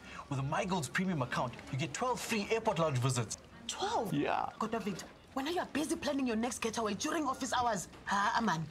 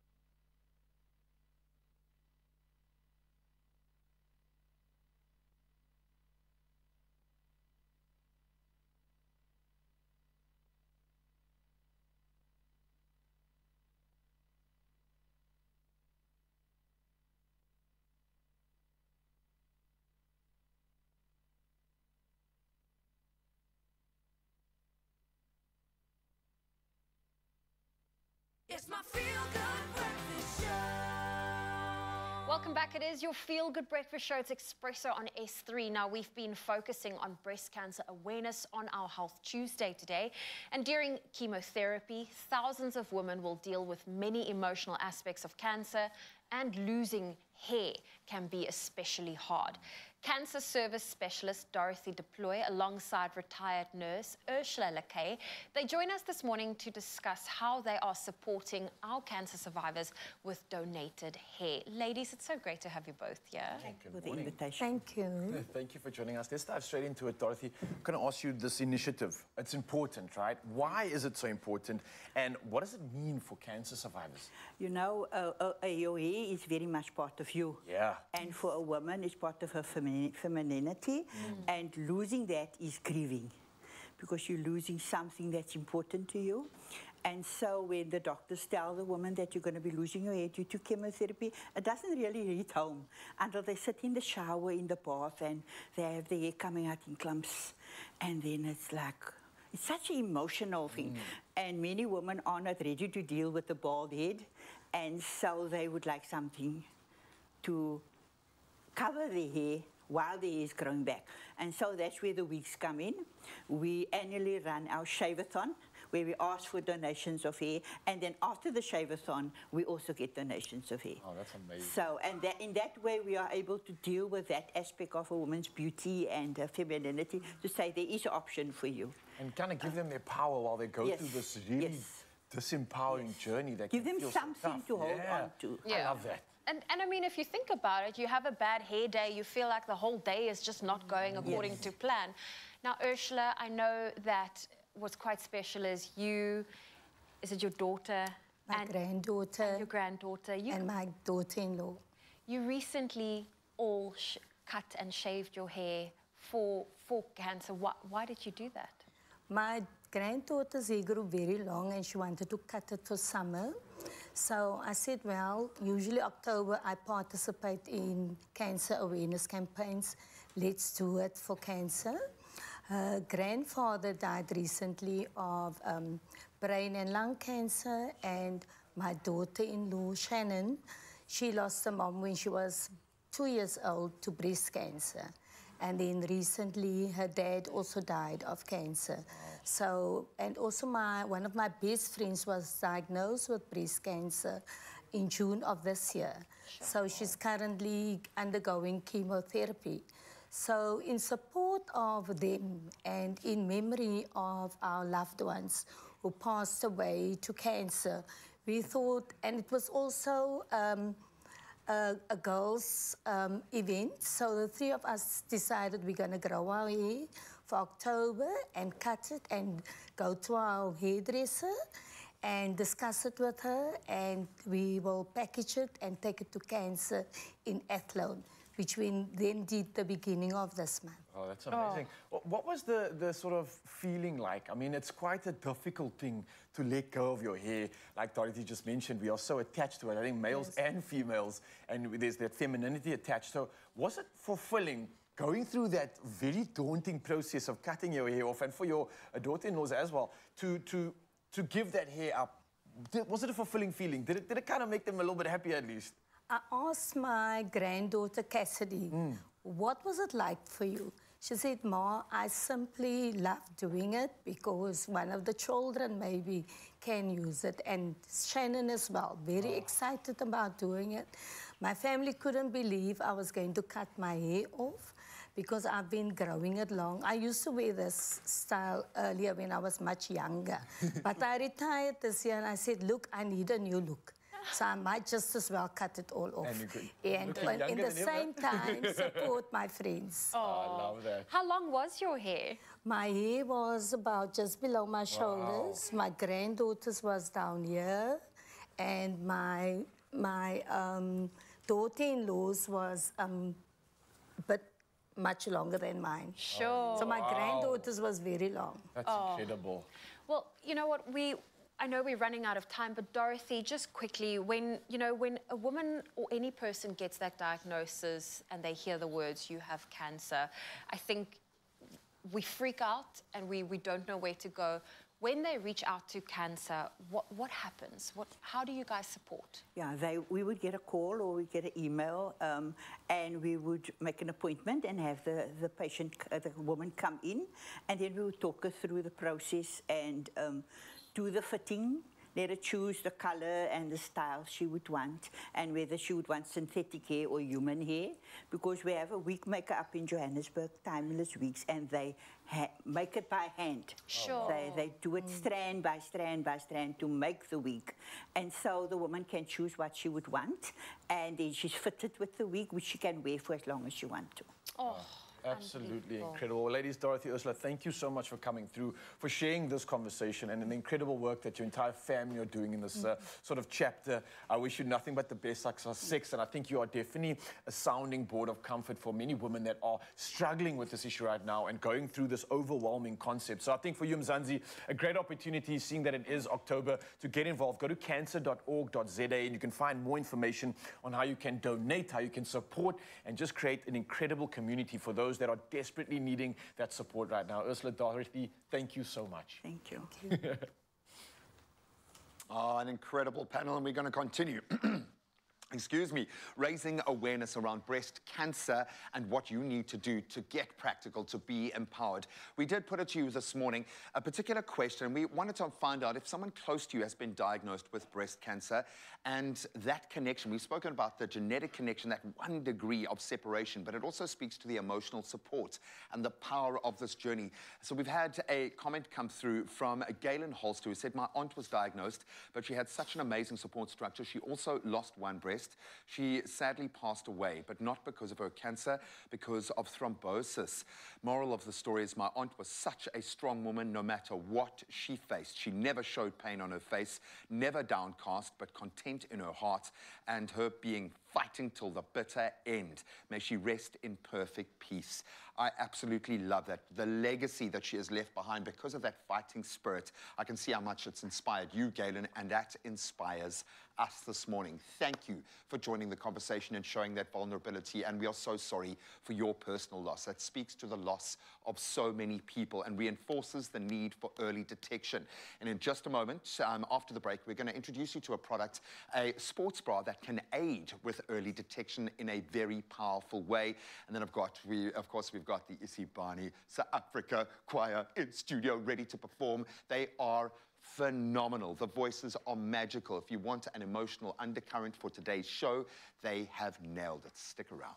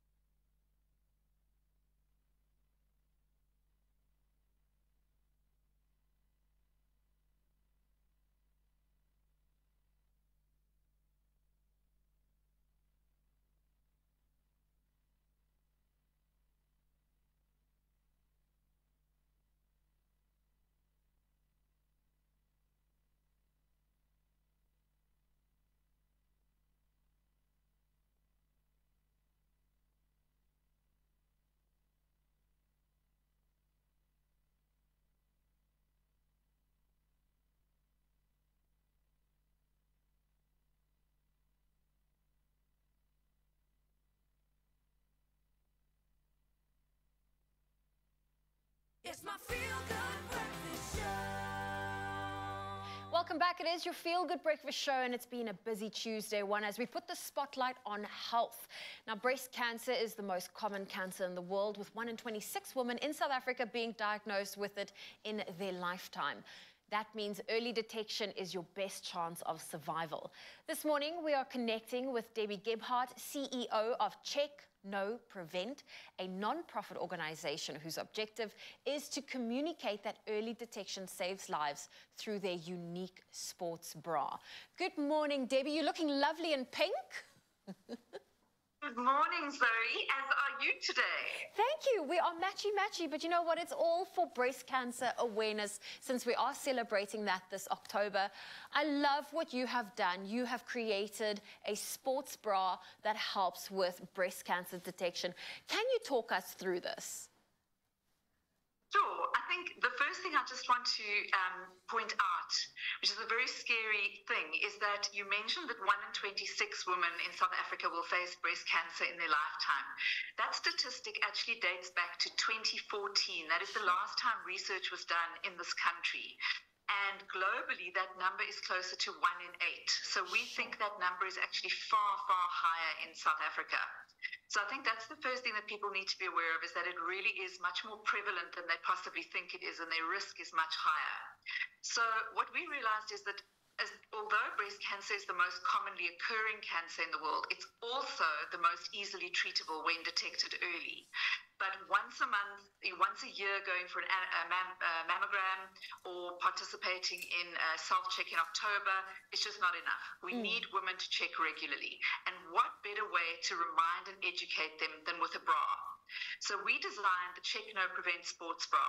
It's not only a very fashionable, beautiful, functional bra, but it also contains on its inner lining, and there you can see one of our examples there, it contains on its inner lining both instructions on how to self-examine your breasts, because we found a lot of women really don't know how to do the exam. And then it also gives you some of the warning signs to look out for. So this is a wonderful tool to remind you every time you wear your sports bra and take it off at the end of the day to get into the shower, which is an ideal time to do your check. It's the perfect reminder to do that check. Oh, Debbie, this is incredible. I mean, I've got it here. I've put it inside out to just show the camera how the checkpoints are, as well as where to know. You've even got a diagram here. Debbie, what drew you to this cause? What inspired you to create a sports bra with everything you need on it? Well, I have to give credit to my co-founder, Jenny de Oliveira, who actually had this idea and brought it to life through sheer will and force of passion. And Jenny brought me on board because she knew that I have a very deep connection and concern for women's health. And it was just an absolute natural fit for me to join her in bringing this bra to market. I think very important to me was that it not only be a bra that tells a message, but also a bra that serves a purpose. People are not going to buy a bra simply because it conveys information. That bra needs to work. And so we pride ourselves on the fact that that bra competes very strongly with any branded athletic sports bra on the market in terms of support, comfort, quality of construction, and also design. Yes, I mean, for me, it's all about having the right support when doing a high-intensity workout. Now, I've got one of the bras here in front of me. In fact, we've got a couple of the colors here. How does the sizing work? It's pretty much a standard sizing. We go from small all the way up to 4XL. So we even custom make for larger ladies because we realize a sports bra is actually an essential in anybody's closet. And what's really great as well is that it can even be worn as a tank top when you work out at the gym. So when you go online to checkknowprevent.shop and you order your bra, you can quite comfortably, if you know you are a small, you can quite comfortably order a small and know that it will be the right size for you. Oh, perfect. Well, listen, I will definitely be heading online to purchase mine. Debbie, thank you so much, and congratulations to you and your business partner on really bringing this incredible sports bra to our attention. And thank you so much for joining us. And let's let the fear of cancer, by using the resources at our fingertips. So you can visit Check, noprevent.com for more information on these incredible sports bras that they have available. And as you can see on the inside, it has everything you need to know, even how to do your check. A little reminder that this is something we as people need to do as often as possible, because early detection is what's going to save lives. Oh, yes, it's that time of the hour, Mzansi, and I know you're going to be moved by this. I'm here with Isibani Africa, the Light of Africa, a choir that is doing absolute magic right now, and what a perfect time to be uplifted by them. So let's talk about them, the Isibani Africa choir. They are all the way from Ikayalicha. They are the Light. A choir for change with voices that will lift your soul, like I've just said so. So I think it's fitting that we give them a big feel-good welcome! Yes! Now, I'm here with Adisiwe. Obviously, you've been a part of this choir. You guys are doing incredible things. But talk to me about what this means. What does the choir mean and the formation of it? When did it occur? Thank you so much. The choir, now it's 20 years in the industry. Oh, wow. It was started by myself in 2003. And back then, I was just opening my mom's garage, finding something to do after school. But as time goes on, it built to what it is now, like a cultural group, an arts and culture place, because we have our own center where we rehearse, and also tourists are coming to get our performances. Isibani Africa is the Light from Khayelitsha. Everyone knows Khayelitsha, that place of drugs and crime and all that. But there is Isibani Africa there who's lighting that big light for the whole world. And we are a choir for change, not only because of our music and our dance, but with other projects that we do in our township, like Soup Kitchen, and an afternoon school program that we do with kids. We are the change. You are the change, and you're so involved in your community. I think a lot of us have maybe even seen you at the waterfront. Yes. That's where you're performing and sharing your magic. And I'm looking around, I'm seeing beautiful faces, real, raw, authentic people sharing their passion, sharing God's gift that they've been blessed with. So thank you for doing that, firstly. Let's talk about something even more exciting. The fact that you got a new album out, Sawubona, I believe is the name of it. Talk to me about this body of work, how this came together and what it's representing. Oh my God, it's a blessing. Sawubona, it's our album, and I have 12 tracks on it. It's just a blessing of album. Like, you can get whatever that you can find in Africa, in South Africa. You will get a gospel song, you will get a traditional song, you will get Igwijo, like Atandwe, the song that we're doing with Bravo. You will just feel at home when you listen to our album, because it's all about, we try to find our identity and our country's identity. With our music, we want everyone to connect. Not only the youth, not only that, but everyone to feel involved, because I think to make a change in our communities, we must all work together. Our album is about that. It's about unity. You will see Sawubona when we are greeting in different languages. The next song you will hear Atandwe, but you will see a gospel song. That's how we are. We are a Potjikos. Poiki. South Africa's Poiki that we absolutely love. Now, I know you've got a new song, well, not new songs coming out, of course. We'll dive into that in a bit, but this one is taking it back. This is so fitting for what is happening today, just to lift our spirits. I believe it's titled Nombela? Yes. Nombela. Well, well, the stage is yours. It's about a choir. Take it away and enjoy, Mzansi.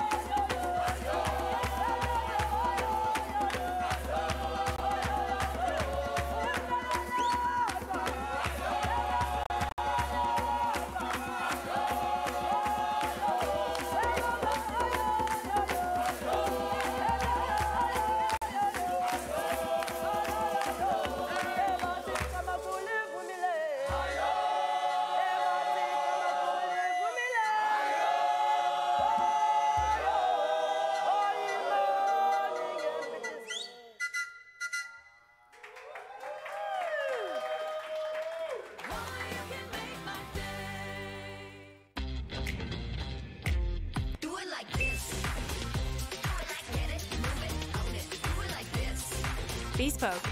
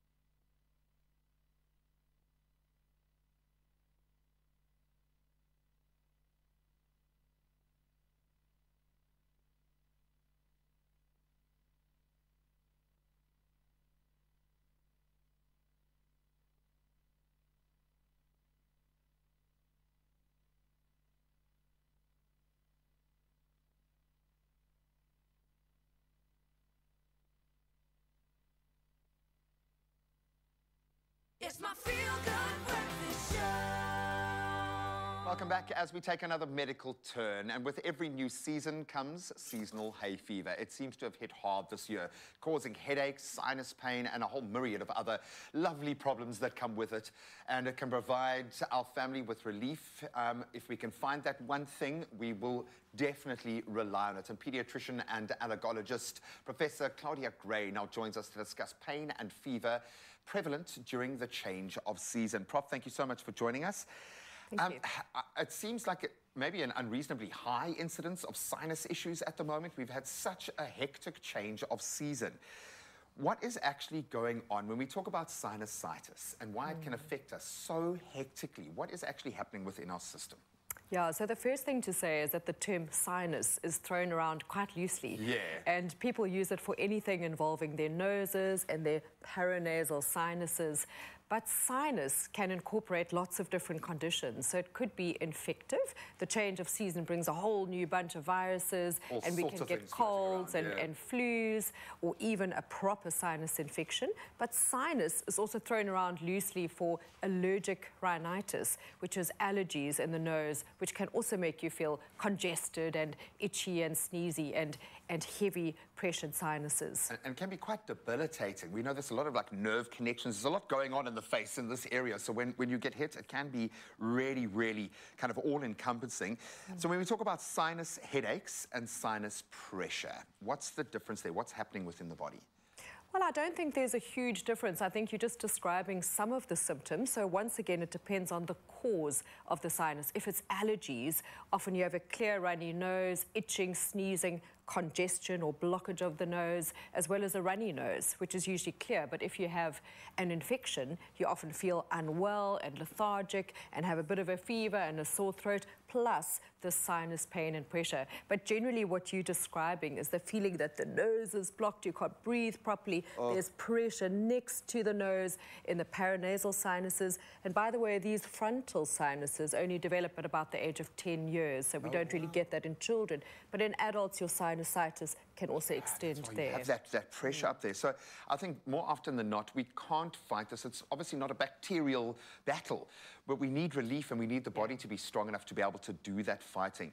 Paracetamol seems to come into... I've got 2 young kids, been through the pregnancies with my wife. We lean on paracetamol so much. Why is it so effective in this space specifically? Well, I think once again, it depends on the cause. So you have to look at the cause of the sinus, and sometimes that means you have to visit a doctor or have allergy tests, etc.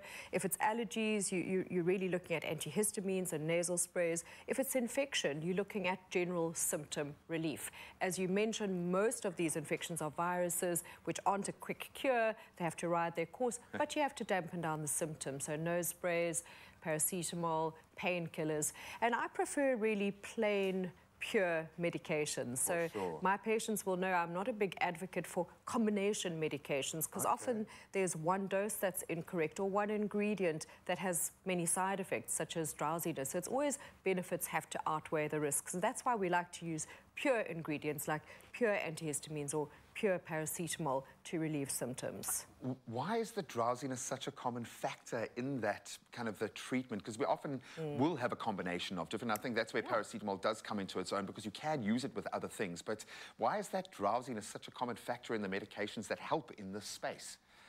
Yeah, I think often old-fashioned medications are used, and the older the medication, generally the larger is the side effect profile. So we've got many new... Like shotgun effect, Yeah, absolutely.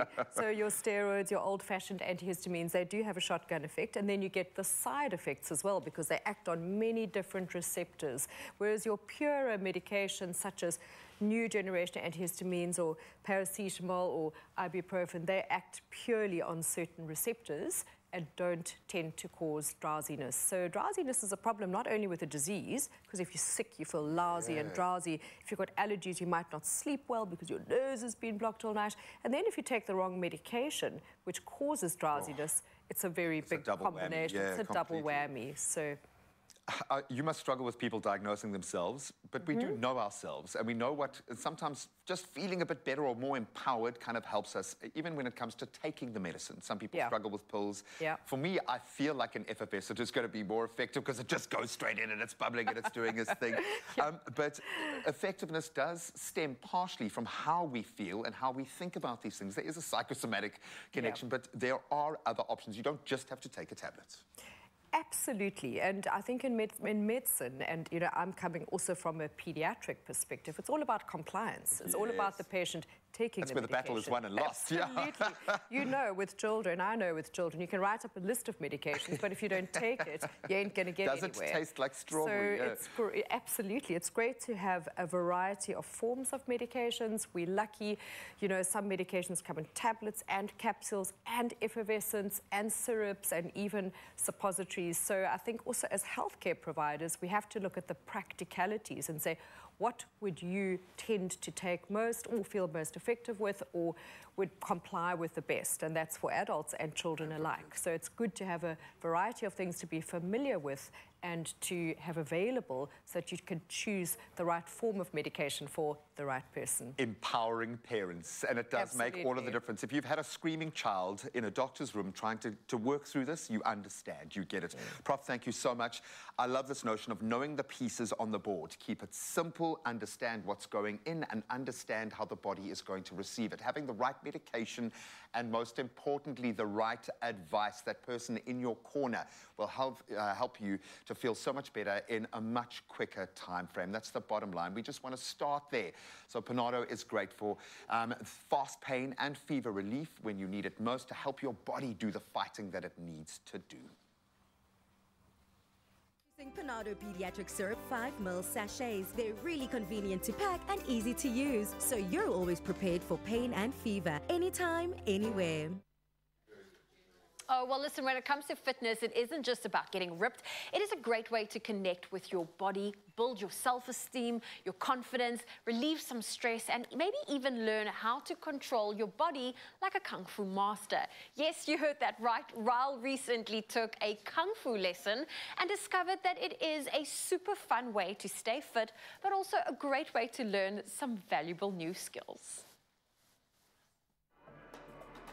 Hey, what is up, Nzanzi? Now on my continued journey to find fun, unique and interesting ways to stay fit, I'm going to be putting my body through something very, very different. So I'm out here at the Chinese Martial Arts and Health Center to do exactly that.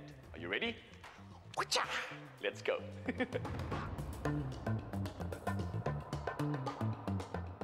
I'm dying to find out more about Kung Fu. I've seen it in the movies, but I'm sure there's a lot more to it than what many of us think. So Talk to me about this incredible art form. So Chinese martial arts is a traditional form of martial arts. I like to think of it as a lifestyle martial art.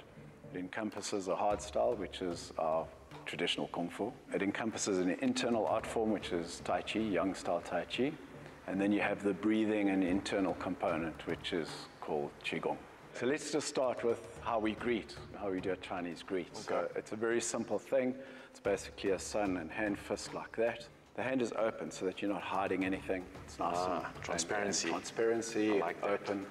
The left leg's normally forwards. It's a Shaolin greet. It's just a normal way of saying, how's it? That being said, Mzansi, how's it? And let the show begin. What are we starting with? Okay, so we're going to start off with our first exercise, which is called Hobei in Chinese. And it's basically coming to center, finding your center, reaching up as high as you can, and then driving the arms down at the same time, keeping your rotational twist on your hips at 100%. You can kind of speed it up a little bit, getting that rotation off the hip. Honestly, these warm-up exercises are actually a lot harder than I anticipated. I'm normally great with coordination, but this one caught me out for sure. I'm gonna keep practicing this one at home. So this is called Shuai Yao, and you're basically doing that. You can lift your heel up, and then make sure your chin's up. Don't look down, keep your body up. Sifu Marco makes the stance look so simple, but just getting into the position, you don't realize how much of your core needs to be engaged, your pelvic girdle, your hips, your legs, literally to the point where you're almost shaking. All my coordination stuff is, straight line, there's no crossing over. Everything I focus on is efficiency of a linear direction. Right. So now you're going cross, now you're working like complete different chains. Now it's so different for me. With Kung Fu, the difference is if you punch me, and you strike quite hard, I'm not going to collide with you. So punch hard, it's fine. I'm not going to do this, I won't hurt you. I'm not colliding, right? You punch, you feel the difference. Feel the difference? No, there's not a lot of impact. I'm not impacting, I'm just sticking. So if I move, I'll go. So the Matrix stole all this from Kung Fu? Yes. Evading, pretty much. Movement, dancing. Okay. So what we're going to do now is we're going to teach you how to defend yourself. Okay, so just keeping one hand up that defends your face, and the other hand comes down to defend the bottom part of your body, pretty much. Okay, it's like taking a step, taking a step, taking a step. So I think let's go downstairs and let's get you onto a bag a little bit and get you to transfer some power on something that's physical. What I want you to do is we're going to block, we're going to hit, block, hit. Awesome. Awesome. I gotta say, as intimidating as the thought is of being trained by a master, it is so encouraging, it's so empowering. Like, he believes in you, and before you even realize it, you start believing in yourself too, and I think that's the beauty of this entire process. So our force comes from here, not from the shoulder or the elbow. Easy. Now, if I don't use that kind of force, I just use my body mass. Oh! Okay. Different. Power, body movement, get your structure right, get your breathing right, then you have 20-30% more power. So we're going to introduce you to our dear little friend. Punch. Go under the arm, block, punch. And then just shift your body weight into the dummy. Yeah, so you're using your hips. So what that simulates is this. If you're punching me, I'm going block, punch. So I don't want to be in a fist, okay? I want my hand here. Stick, punch, good. Pull back, strike out, good. When you learn this skill, you can transfer it to just a normal walking stick or whatever. Our default is always fighting position, and then we're gonna strike and put all our weight into the weapon. And then we're gonna draw back. Remember, we draw back and we draw the elbow in like that, and then we step into our strike. Okay, so hit my stick. You're hitting it underneath. You've got to go over it. There we go. That's it. That's better. This is more than just playing around with sticks. The shoulders are burning, man. There's no workout that ticks so many boxes, and I'm definitely leaving here a little bit more empowered, a little bit more humbled at the same time, and I think definitely hungry for more. Well done for your effort and your training. I hope to see you further. But in tradition of our martial arts, you need to do some work at the school. Okay, forever the student, I guess. Fitness off, fitness on, fitness off. Okay, Sifu Moko, how long we doing this for, bro? Sifu Moko! Sifu! Are you offering to clean the studio for us? My shoulders are still sore after that. He didn't make me stop, but honestly, it was absolutely incredible. Unlocked so much potential within me, and I think for Mzansi as well, this is how you really, truly find your power. It was insane. I loved it. That looked incredible. Well, Raul, well done to you. Thank you. That looked amazing. And fitness doesn't just have to happen in the gym. Get out there and get moving. And if you need some cool tech to help you track your fitness goals and motivate you to beat your best, then Vodacom is giving you the chance to enhance your plan so that you can access the latest smartwatches and buds. And the best part, you can even stream music and take calls from your smartwatch with the One Number feature. Now, to view all of the devices and deals on offer, you can visit voda.com/enhance. Mzansi, enhance what you love. Add more of what you need to your contract. Choose from a range of enhanced options in-store or online. Further together, Vodacom. Oh, I love it. So we're going to get, after the break, another performance from Isibani South Africa, an amazing choir, just to inspire us. And then this young gent, Lorenzo Darius, is going to school me on our rugby semi-finalists. Yes, we know the world rankings are back in order. Thankfully, the world looks normal again. But now, how much do we know about our Rugby World Cup semi-finalists? It's all going down this weekend. He's going to school me in just a moment, probably.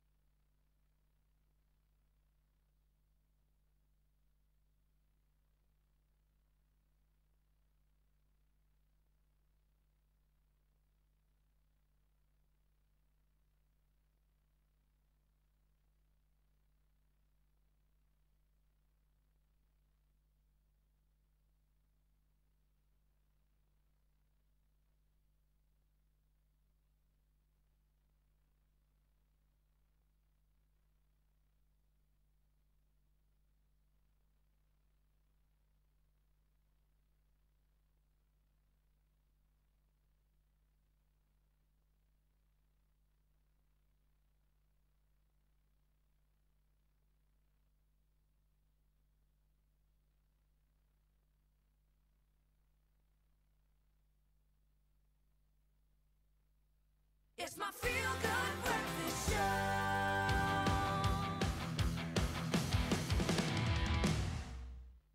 Oh, yes, Mzansi, welcome back to Feel Good Breakfast Show, and let's elevate the mood right now.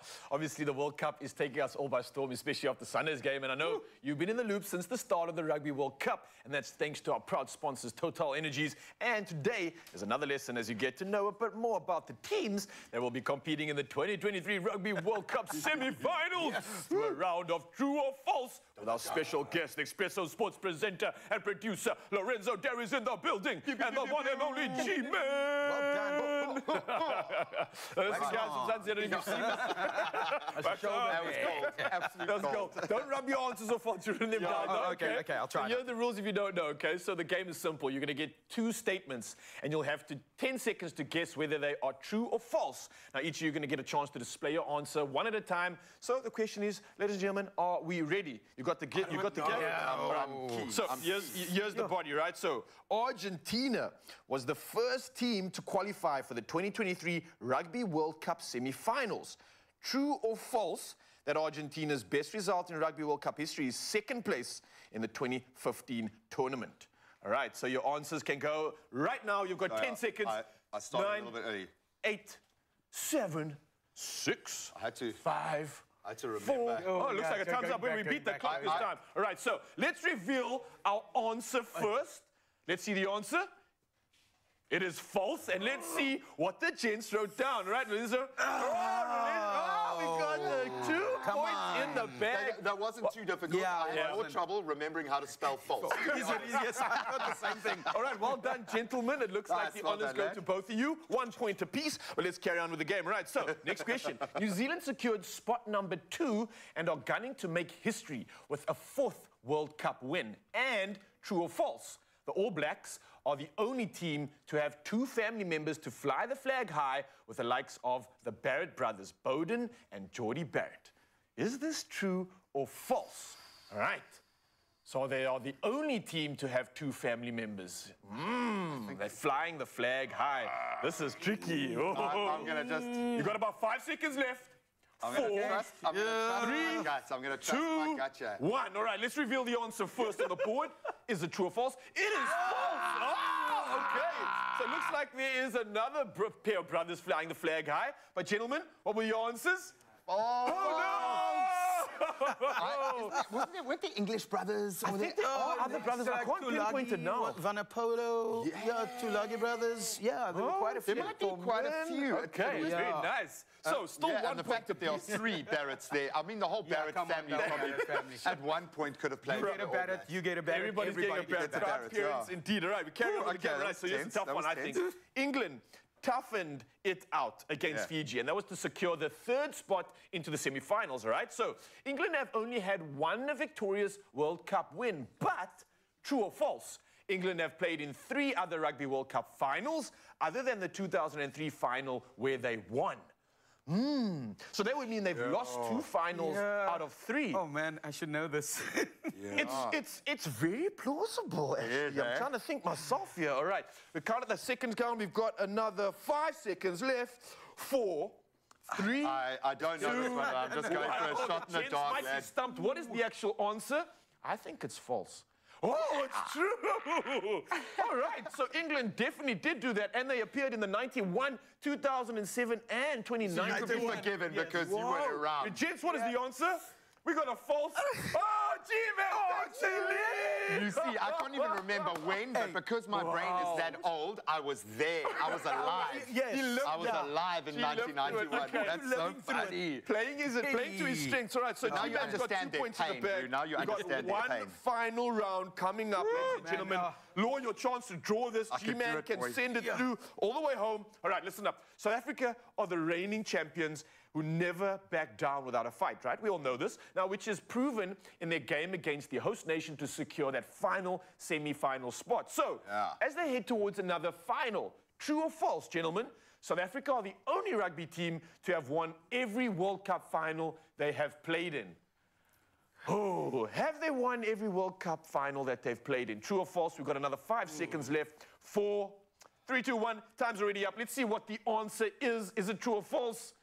It is true. They have definitely done that. Gentlemen, what have you revealed? True and true. Oh, 1 point apiece. It looks like 3-2 in the final round.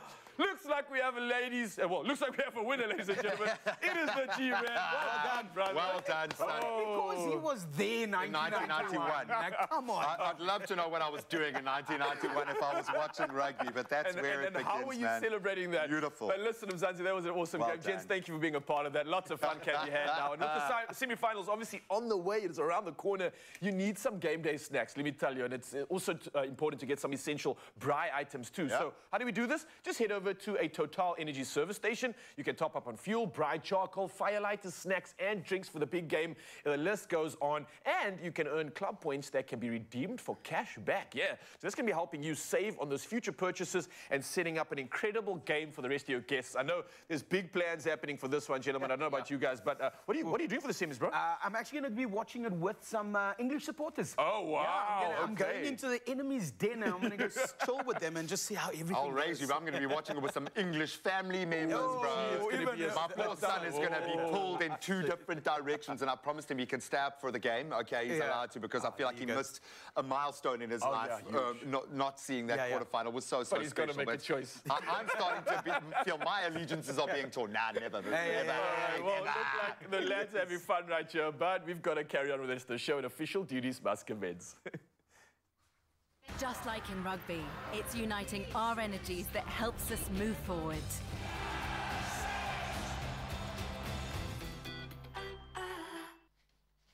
Thank you, gentlemen. It's 8 o'clock. Let's take a final look at your headlines, starting with national news. Johannesburg Water says damage to power lines at Rand Water's Sacred Bosch water treatment plant has had an impact on important reservoirs and water towers in Johannesburg. The power lines were damaged by a hailstorm on Saturday night. A spokesperson, Nombusa Shabalala, says there's a decrease in water levels at reservoirs in the Santon system and the Commando system, which supplies water to the Hurst Hill, Cosby and Brixton reservoirs, is also affected. Residents will be informed of the progress in repair work.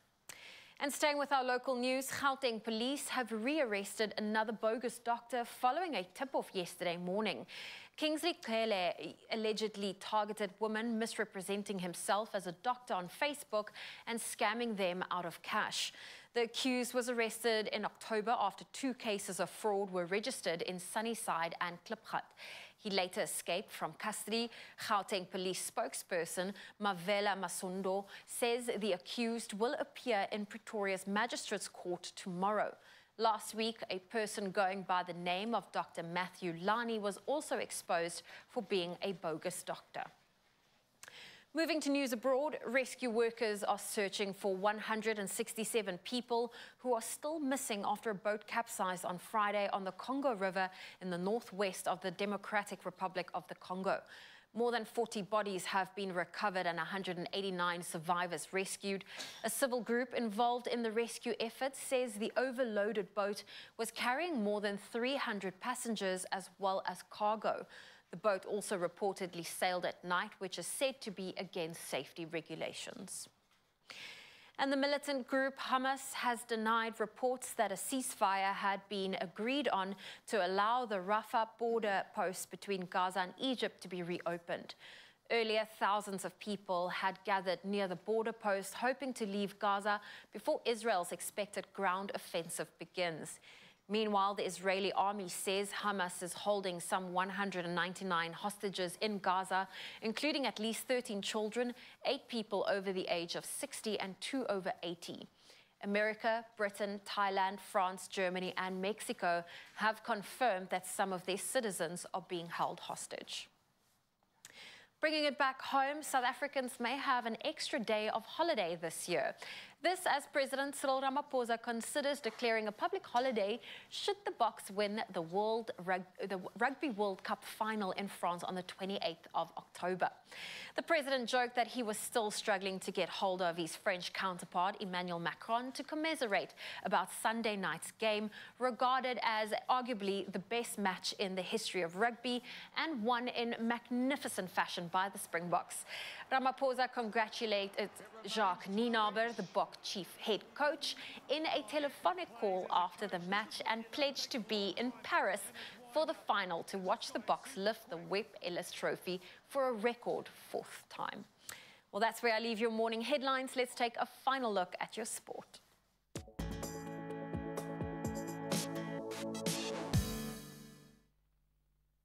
All right, let's bring some normalcy back to World Rugby rankings. So Ireland's 15-month dominance in World Rugby has been toppled. They, of course, after the defeat to New Zealand, they've been knocked off that top spot.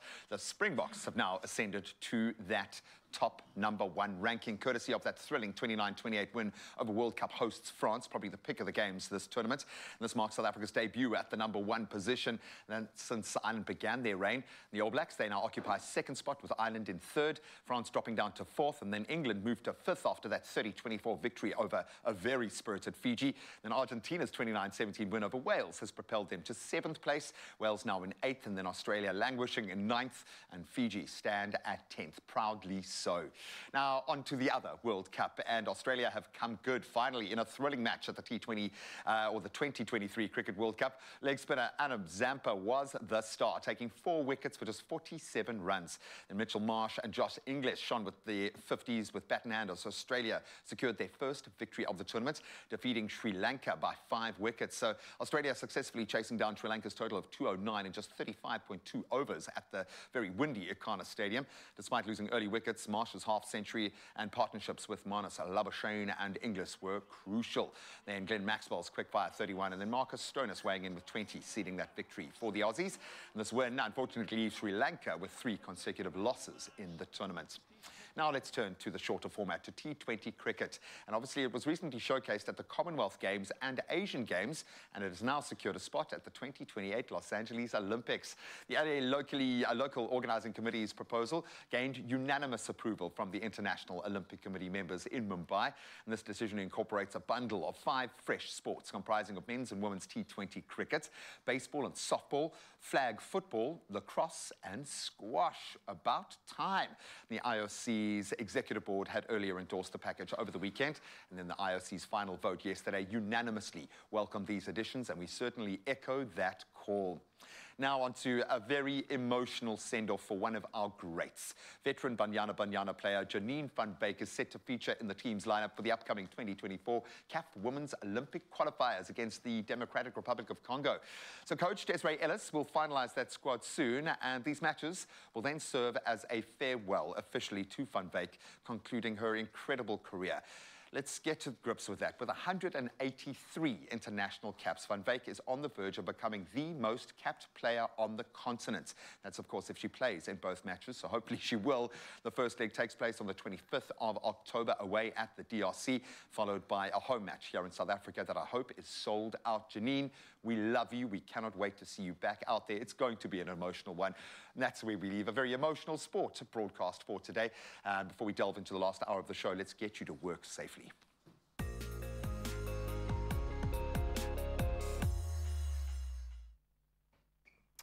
Thank you so much, G-Man. Yes, let's dive into our traffic first up. For many of us heading out on the roads this morning, and in the Pietermaritzburg area in KZN to be specific, there's a stationary vehicle on the N3 northbound, and that's at Camperdown Interchange. The left lane is currently obstructed, so please, if you're on the area, drive very, very carefully.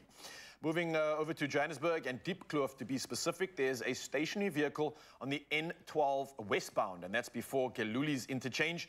Now, the middle lane is closed, so again, if you're in the area, you can expect delays. From Johannesburg, let's head over to Cape Town now, and Bellville to be specific. There is congestion on the N1 inbound. Now, this is at Jip de Jager, and please, if you are in the area, please allow for more travel time. But again, for anybody heading out on the roads, buckle up, stay safe, and plan accordingly. From the roads, let's head to the sky now and find out what's happening when it comes to weather.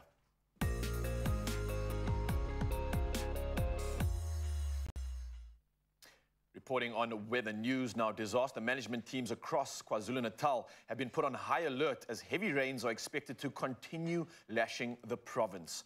Now, an orange level 6 warning has been issued for disruptive rain leading to flooding of roads and settlements, damage to property, as well as major disruption of traffic flow along the coast interior of the King Letshwayo and the Umkomyakuda districts of KwaZulu-Natal.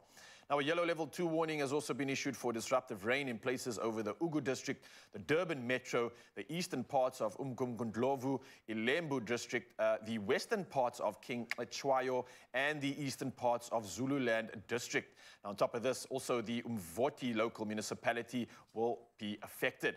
And the western and central interior of Limpopo has received a yellow level 2 warning.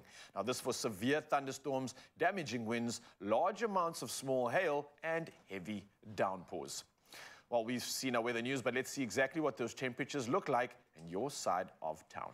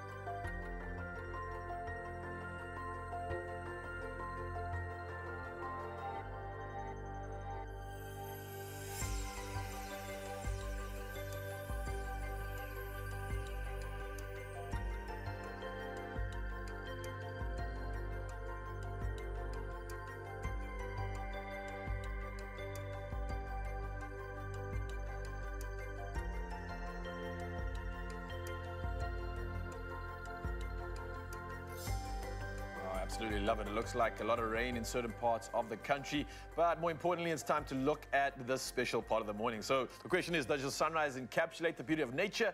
Does it put a spring in your step? Well, you can stand a chance to win $100 by sending in your sunrise photo this morning.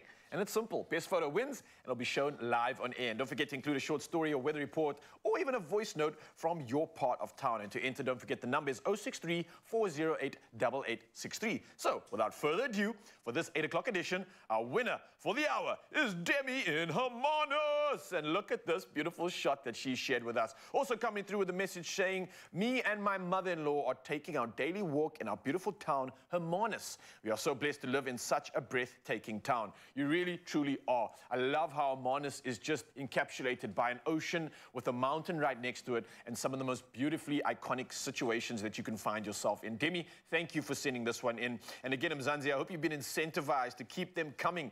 Do it all again tomorrow morning, so send those beautiful pictures through to our number and we can hopefully make you a winner.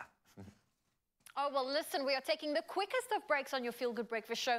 When we get back, we'll take a look at how to handle picky eaters. Parents, if you're struggling to get your little ones to eat, we might have a solution for you. And then we have the Isibane Se Africa Choir in studio hailing from Khayelitsha. And they're going to give us a quick teaser of what to expect after the break. Just a little teaser.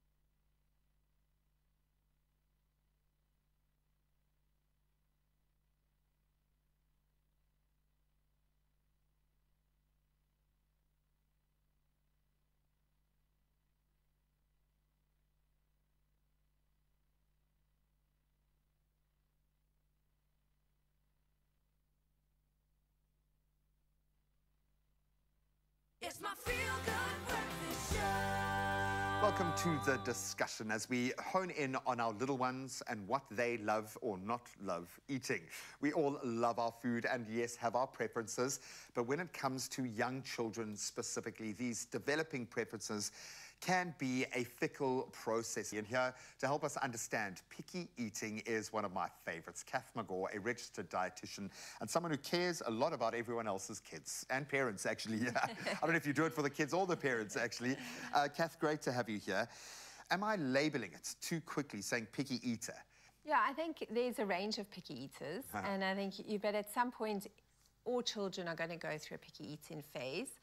The question is, when do you panic about it, or when do you kind of just let it ride out? Because a lot of the way we handle that initial picky eating moment is going to set the tone for future picky eating incidences. Ah, you see, it's kind of like a food culture that's starting to emerge. Yeah. So when you say there's a natural phase, you know, and you can see your child will flip-flop. What their favorite meal was, like, you know, mac and cheese. Easy peasy mac and cheese. We had a song about it. It was like our favorite meal. My son won't even, he gags. So I can see it's not by choice. When does that cycle typically kind of run through? What age? So there's so much development happening around food and taste buds and growing. So you find that they change, like you say, their preferences, their texture awareness changes, and that is common between the age of 18 months up to about 5 years is your typical picky eating phases. It's about 60 to 70% of children will experience picky eating. So your child isn't different from the rest of the kids and being typically difficult because it's not that. So they all go through because they are adjusting and then they'll go through another phase of figuring it out. And it's interesting because those taste buds that taste and enjoy those more umami flavors really only come into being around the teenage years. So your child, I always say to parents, it's a whole journey of learning to eat. Obviously, if you've got a child that's got a particular condition or concern and deficiency or that, there's big concerns around that. But it's really how we handle the picky eating that is going to determine how long it lasts. I mean, this is all good and well, but we've got the small matter of growing bodies and growing brains that need the nutrients, and it always feels like, for me, they'll eat the dry toast perfectly fine, but when it comes to a beautiful piece of meat and some beautifully cooked veggies that look like the best meal on earth to me, no. Why is it the protein in the veggies, the healthy stuff, that they have difficulty with? Is it a texture thing? Is it the umami thing, as you've just highlighted? I think it's a combination. I think it's often when we serve these foods, you know, they're often served at the end of the day when children are totally sensory overloaded. Satiated, yeah. They've just had a whole busy day. And now if you think about the foods you've mentioned, they are the most challenging to chew, the protein foods, because chewing a piece of meat takes a lot of energy. And they require a lot of energy. They require a lot of energy. And then the vegetables are beautiful, but they're lots of colour and, again, lots of different textures. So again, it's when we give these foods that are really important and how we give them. There are easier ways to give meats and proteins that are pretty much pre-digested. Yeah, a bit more palatable. And exactly, a bit more easier to manage, yeah. I love that. I suppose you've had to dish out a lot of advice in this space, and you've also lived the experience. What advice do you have for parents that are struggling with picky eaters right now? Is there anything you can do, or do you need to just kind of get over yourself? Yeah, I think it's important to manage the nutrition. So make sure that you are confident that they are getting, over a course of a week, a variety of nutrients. If they're not, you might need to give a healthy nutritional shake, or you might need to give a nutritional supplement in the form of a multivitamin. Excuse me interjecting, what is that healthy balance? Is it like one good protein a day, some good greens in a day, and a little bit of fruit? What's that medium? Yeah, so it doesn't necessarily have to be every single day, because I think the important thing is children kind of meet their requirements over a space of a week to even a month. Sure, yeah. So they might have like a protein week. And I live in a 48-hour cycle, I know this now, so your kids probably even longer with their little bodies. I think it's over the course of the week. Do they get something from the fruit and veggie group? Do they get something from the protein group? Do they get something from the energy group of food? And then if they are doing that on a regular basis, kind of intermittently, then you probably will find that they will be fine. They're being looked after. I love that. Well, I think we need to see this put into practice when it comes to luring our little ones into a healthier snack. I think we have got you covered. Kath is not going anywhere, and I don't think you must either. After the break, she's going to be joining us in the kitchen to share a super yummy, it looks like, Future Life chocolate muffin recipe that I have a feeling the kids and, yes, parents will absolutely love.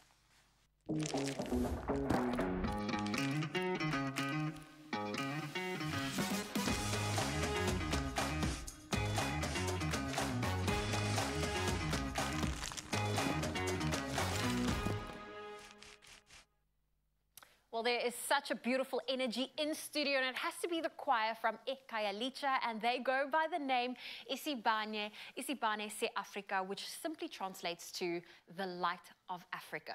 And one of the songs in the album is a song titled Atandwe, in collaboration with one of the best rappers in Cape Town, Bravo Leroux. And Isiwe, tell me about that collaboration. Wow, that was a blessing.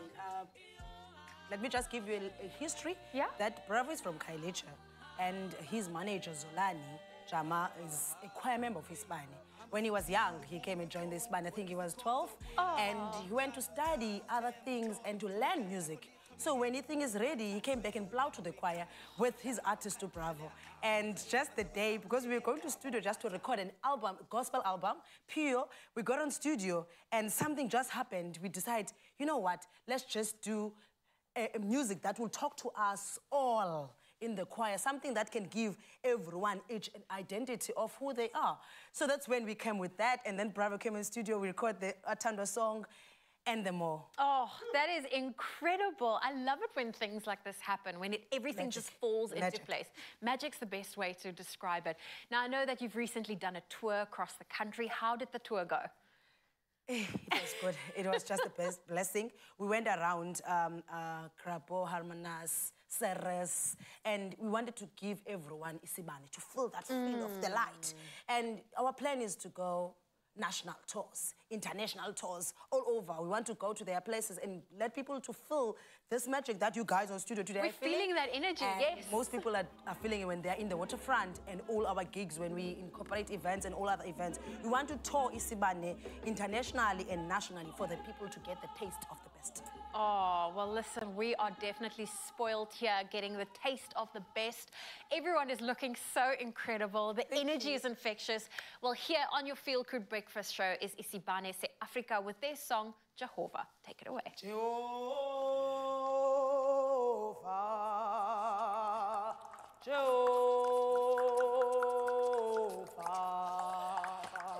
Jehovah, Jehovah, Jehovah,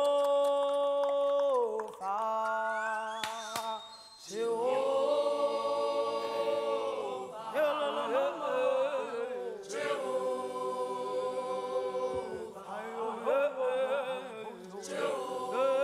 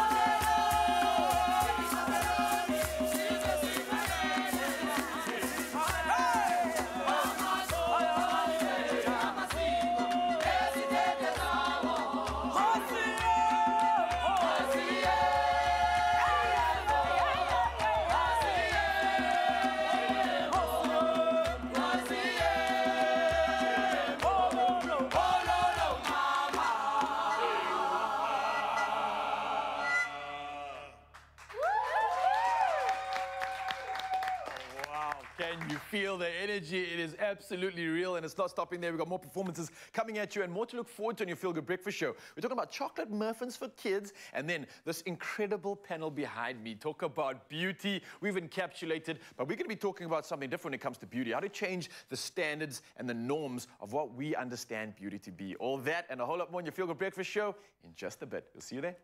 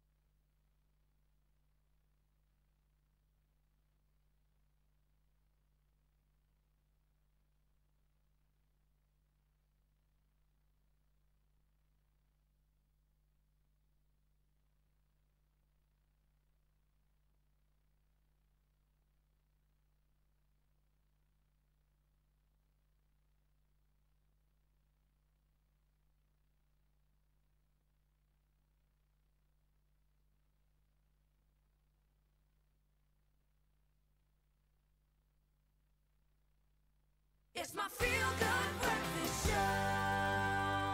Welcome back. It is your Feel Good Breakfast Show, Expresso. Now, I love this part where we get to sit down and have a genuine conversation because we all have different definitions of beauty and what beauty means. For some of us, it might be the way we look. For others, the way we feel. But for most of us, it's a combination of two. As they say, true beauty shines from within. And in recent years, we've seen more individuals rising above the beauty standards by embracing their imperfections and owning their own kind of beautiful. And we are here for that softer approach. Now, we've brought a panel together. We have beauty writer and stylist Megan Pedro, our beauty editor Knox Mafu, and registered counsellor Kelly Jacobs with us in studio.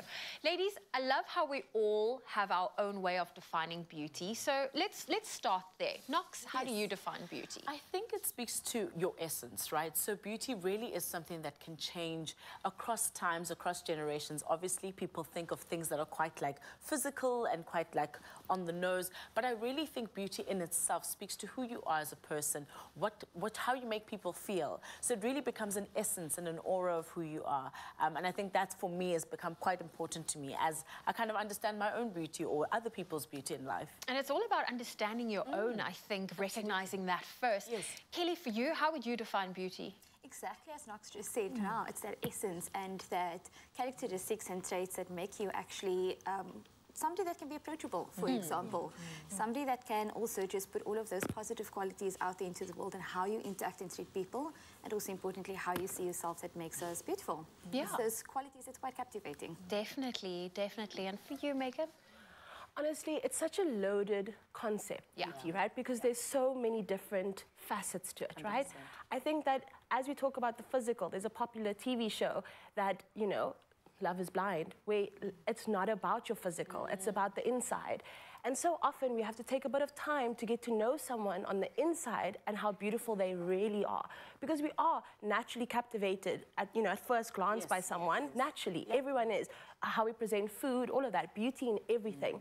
So kind of beauty goes so deep within, and I love the word essence. Like essence is just such a great, It really encapsulates it beautifully. But it's so interesting to your point about, like, you know, how, you know, when people see someone and if you get to know them, it's crazy how they can look different to you. You know what I mean? If someone is like, you know, typically beautiful, isn't it? 10 out of 10, symmetry and everything. But the person inside is really not great. For some reason, like, their essence and all of that starts to change how you experience them. You don't find them attractive. Exactly. So I feel like those things are so important. But, like, I think, like, shows like that always kind of challenge your kind of, your internal dialogue of how you engage with something. So it's so important to start from the bottom, actually, up. Definitely, Yeah. definitely.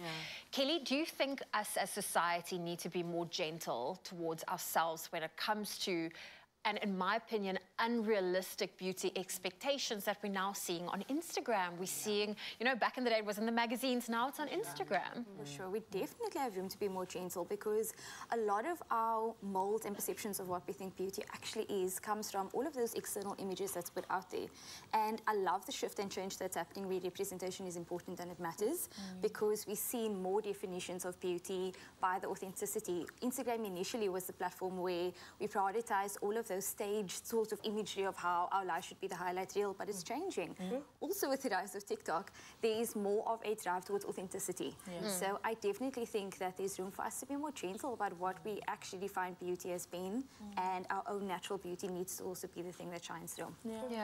How do you incorporate that into your own timeline, Megan, if we are now talking about, you know, the things we see online? Have you started changing the type of accounts you follow, or do you have a way of just protecting yourself whenever you do share something of your own life? This is quite an interesting topic, because Clem and I are both, you know, in that public sense at the same time.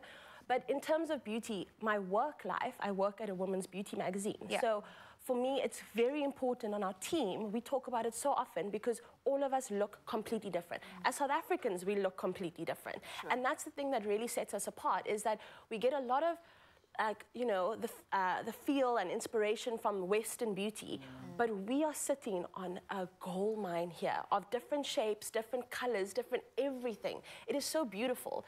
So coming in from that and representing all different faces is very important in our magazine. But then in my personal life, I really find it that vulnerability is so beautiful too. And that is what I'm finding on social media, is that we don't have to edit our photos in every single app. We don't have to only show the highlights of our lives. It really is beautiful to be authentically you. It really is. And with that vulnerability, I think you also want to, at the same time, protect younger girls or younger individuals that's now using social media platforms to express themselves. Knox, perhaps you can answer this for me first. What advice would you give young ladies in particular when it comes to the perception of beauty? I think, you know, I went to a girls' school, and I think for a very long time, you know, I had very warped perceptions of what beauty was, from body image to, like, you know, even my skin tone. You know, it came very late in my life where I really, like, embraced my skin tone. But I think it's important to understand that, like, beauty can also be expression. So I don't want to limit people's ideas of, if you want to play with makeup, if you want to dress up and do all of that stuff, you really can, and define beauty for yourself in that way. But to also understand that beauty is growth. It's essentially who you are.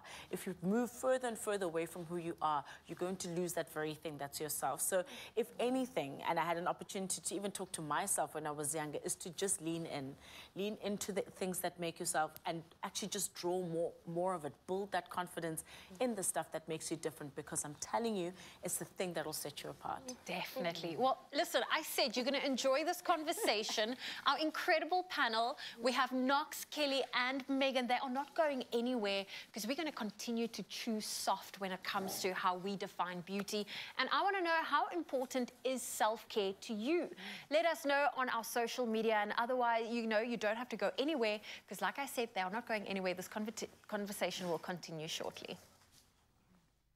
Welcome back to the kitchen, and we continue to deal with our fussy eaters. And whether your child is a fussy eater or not, I just know that this next recipe will be a win, and it will get their stamp of approval. We are making the classic chocolate muffin, but with a yummy and very healthy twist. And here to show us how to make it is Kath Magor, a registered dietitian. But you're also someone who really cares about, I think, the practical elements of being a parent, not just the great nice-to-haves, the ideas, the notions, the true north, none of that. It's about, how do we actually do it now? How do we get that nutrients into my child's little belly? And this looks like a great idea. This is such a wonderful recipe. And I think the trick is that you can put a whole lot of good nutrition in something that most kids won't turn their noses up to. Also, maybe, as you were saying, if a child's kind of had a long day, they don't need a massive meal later in the day, but they've got to push through the last few hours of the evening, or coming back from a big swimming day or something like that. This is a great way to get, as you say, a real kind of shot of the healthy nutrients in, and it looks like it's going to taste amazing. Okay, so where do we begin? So do you want to do the dry ingredients? I can do so we've got a cup of nice stone ground flour, and we're going to use the Future Life Smart Instant Oats, which are full of good fibre. Half a cup of our cocoa, and then we've got some of our baking powder and our salt, and you mix that in. And while you're doing that, I'm going to mix in banana. Now look at this. Isn't this amazing for that little one that doesn't want? This is a whole banana we've mashed up. And I'm doing this sort of thing with my brown bananas that still have a great flavour profile. They just don't look so lacquer. 100%. And we've got some yogurt here, so we're getting a bit of protein, some good calcium. Some great pre and probiotics, which just fits in so well with the whole Future Life cereal concept. We've got some delicious egg for more protein. So I think it really is worth saying, because what I've loved, and I think you and I share this in terms of how Future Life has been drafted into my own and my family's eating habits, is I know whole food is always a win, but there are certain situations, timings, resources that doesn't allow for that. And when you need to get the right balance of nutrients, and what they say is in here, you've proven is in here. Correct. And this you know what you're getting. This is why I really find this brand is something that I love working with, love recommending to my patients, because it really is what you say you get. And the fact that it's endorsed by some of my favorite athletes in the sevens, guys, you know, that has helped, I would admit. So this kind of feels like we have access to professional dietitians just on the shelf. Absolutely, like that's exactly what this is. So you mix the wet ingredients in with the dry, and it's so easy. And you know what's wonderful, Graham, is that if you're a busy mom, you can just make up a batch and freeze this. You see. And then you just pull one out. And so it's not like you're having to stand in the kitchen every day baking. 100%. Because these recipes freeze so easily, which is great. And let the kids help you make them and choose the things that they want to put in. So if you know your child's not a banana fan or something there, I mean, incidentally, is there another Absolutely, puree apple. Puree apple. Puree pear works brilliantly. And so it's great for your little one that's like avoiding fruit and veggies at the moment. Texture you or that flavour, exactly. So there we've got our wonderful mix. They each get to make their own batch. They can choose, okay, what fruit do you want to put in this one? And as soon as they are mutually invested in that, correct, they will eat it, or they would at least make an attempt. Otherwise, you know, their little ego takes a dent. And you think I'm joking, but it's an absolute life hack when it comes to your kids. Let them be involved in the process, please. Oh, and this has got the crunch, Graham. This is these multi-grain pops, and using the chocolate.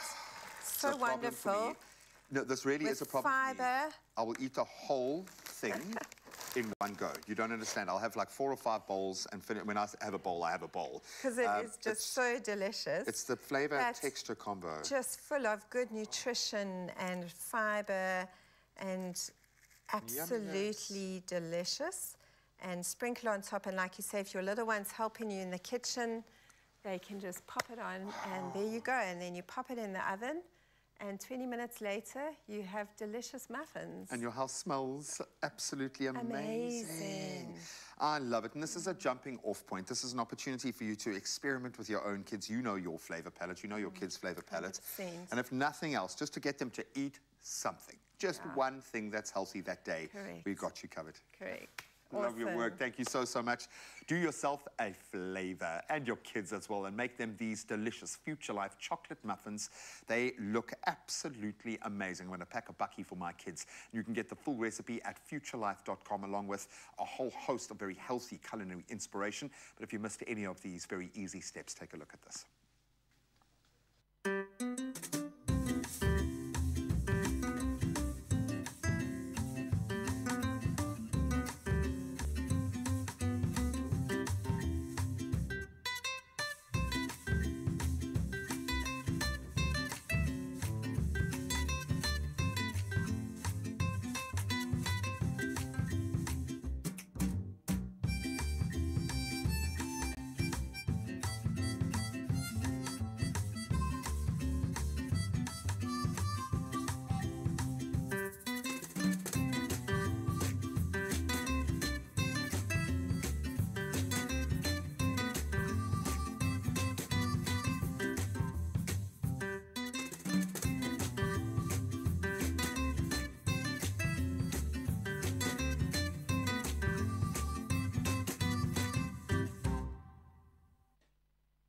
Oh, I absolutely love that. Now that the bellies are full, let's fill up the rest of your senses. And there's so much to still look forward to. We've got our incredible panel still standing by talking about beauty. That's Knox, Kelly, and Megan. And the conversation is going to get even deeper, but oh so much more pertinent.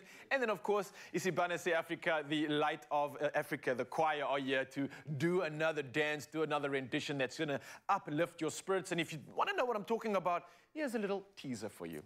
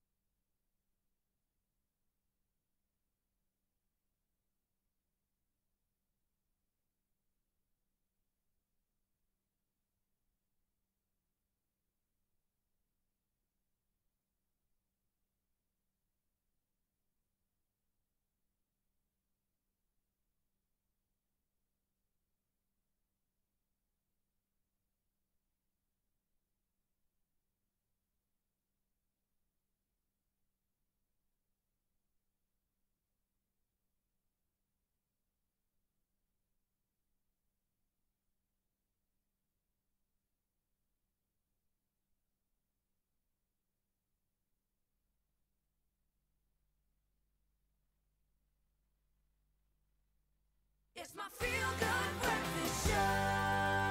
Oh, welcome back. You are just in time as we've got our panel to continue our discussion around the power of self-care. Now, our panel today, we have beauty writer and stylist Megan Pedro, our beauty editor Knox Mafu, and registered counsellor Kelly Jacobs. Ladies, it's so great to have you here, and I've loved our first conversation, and I'm happy we get to continue this. Kelly, as a registered counsellor, I think you probably see this more firsthand when people come to you with their insecurities. What is the best advice you can give someone in how to handle or approach their own insecurities? I definitely see it in the day-to-day practice. Every single one of us sitting here, we all have our own insecurities that we also hold. But I think the best advice I can give is also get to know yourself. There's so many messages we're constantly receiving from the external world. And when you actually have that sense of self-awareness, you can recognize when those insecurities get triggered.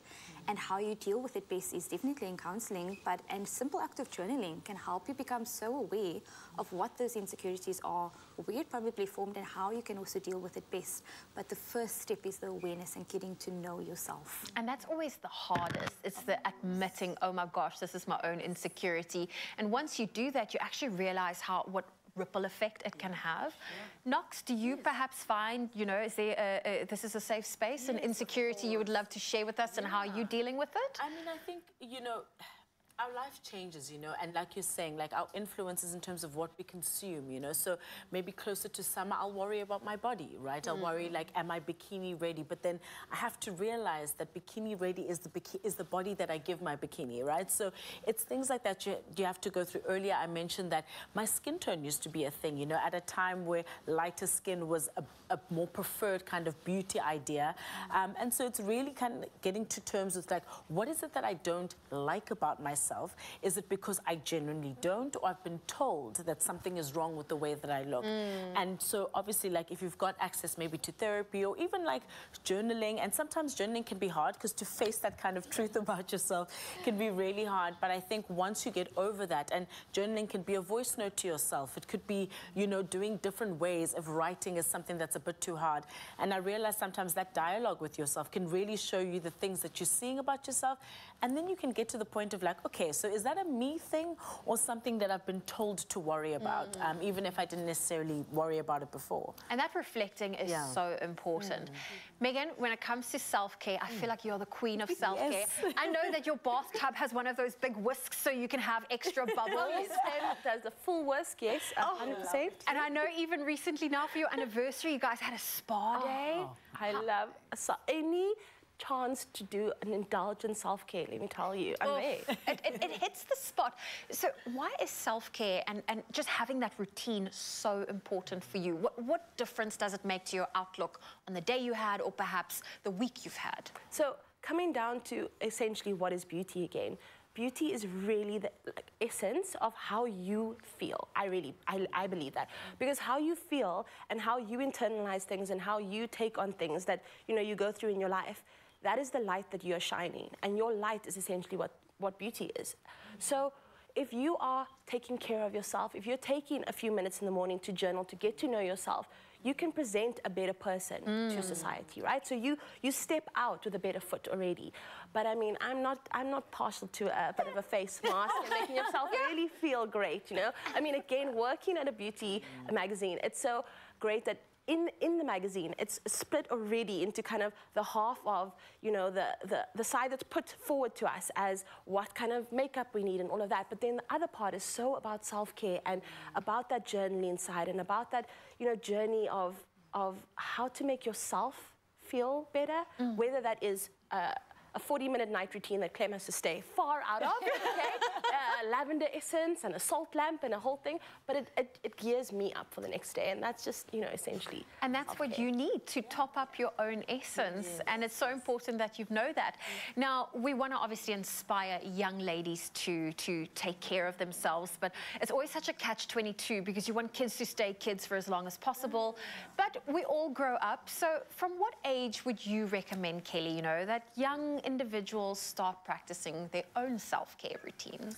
You are never too young to start. I've got a niece that is 4 years old, and a mom routinely every morning speaks affirmations with her so that she can have that self-image that's developed from young already, because like we had mentioned and said earlier, your definition of beauty comes from all of that external and internal messaging. So I think for young kids, you're never too young to start. I mean, something as simple as affirmations in the morning can help develop their sense of self and identity, that they are important, they are worthy of taking care of themselves, because when you actually take care of yourselves, just like Megan mentioned, you put out good energy into the world too. You do.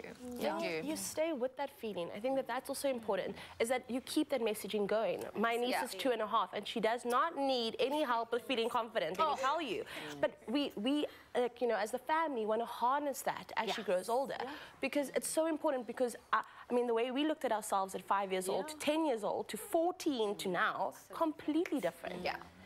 The imaging that we kind of seen, the friends that we're around, the light that we have within us has changed so drastically. Yeah, and you don't want to dim that light. No, you do not. Ladies, this is a conversation I can continue with, but we have run out of time. Thank you for joining, Megan, Kelly, Knox. It was wonderful to unpack this, to see your thoughts on beauty and self-care. And I want you to join our conversation. Choose soft and, you know, join our conversation around soft online, and you can also let us know how important self-care is to you. That hashtag Choose Soft is the one to use with our Big Soleil Click 3 or the Click 3 Sensitive, which is enriched with aloe vera for the silkiest results on your skin. Oh, well, listen, we are obviously in a lot of excitement. It's so great that the girls were able to be here. And if you've missed any of our conversation, it is available for you on YouTube. Well, I think not that we need more motivation today, but we've had a lot. So I think let's stay on that train right now and raise an interesting question. I think oftentimes our big break, that life-defining moment, is just around the corner, waiting for us to negotiate the bend and get there. But when that learning curve proves a little too tedious, a little too steep, that's when we backpedal and just reverse. It really is. But not realizing in that moment how close we actually were to the break. So maybe this is a reminder, some little motivational moments for you. And this is our motivational moment of the day. Check it out.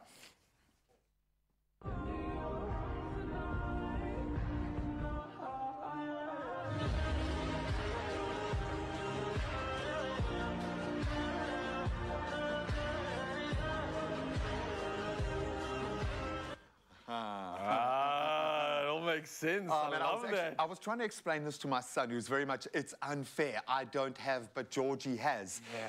2 lessons, or a few lessons actually coming from there. I think one thing that's certainly pertinent in my life, comparison impedes focus. yeah. Focus on your own journey, not on someone else's, and patience. It is a virtue, and I'm saying that to myself more than anyone else, I think it's a man. reminder to not give up. Just keep on pushing. Your moment is just around the corner. And when the time is right, things will happen for you. Yeah, man, we absolutely love that, and things are happening for our choir this morning, and with good reason. Isibani South Africa, they're an incredible group of young people doing something truly special, and their journey is only getting started. One more performance from them after the break.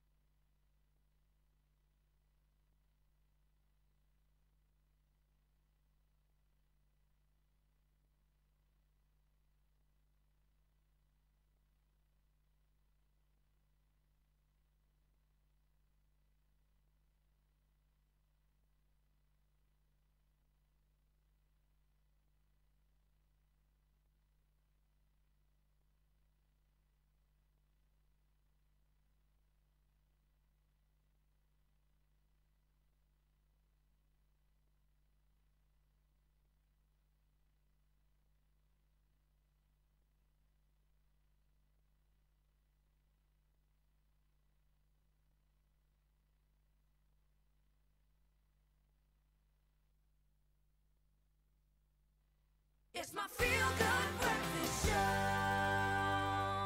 Welcome back to our beautiful new space. Yes, we are still reveling in our gorgeous new studio, and I'm so glad that we've had Isibani South Africa, this amazing choir, to christen our studio and bring it to life with some beautiful, beautiful energy. Absolutely love it. And under Siwe, I want to call you Sissy because you're quite young, but you're a mama.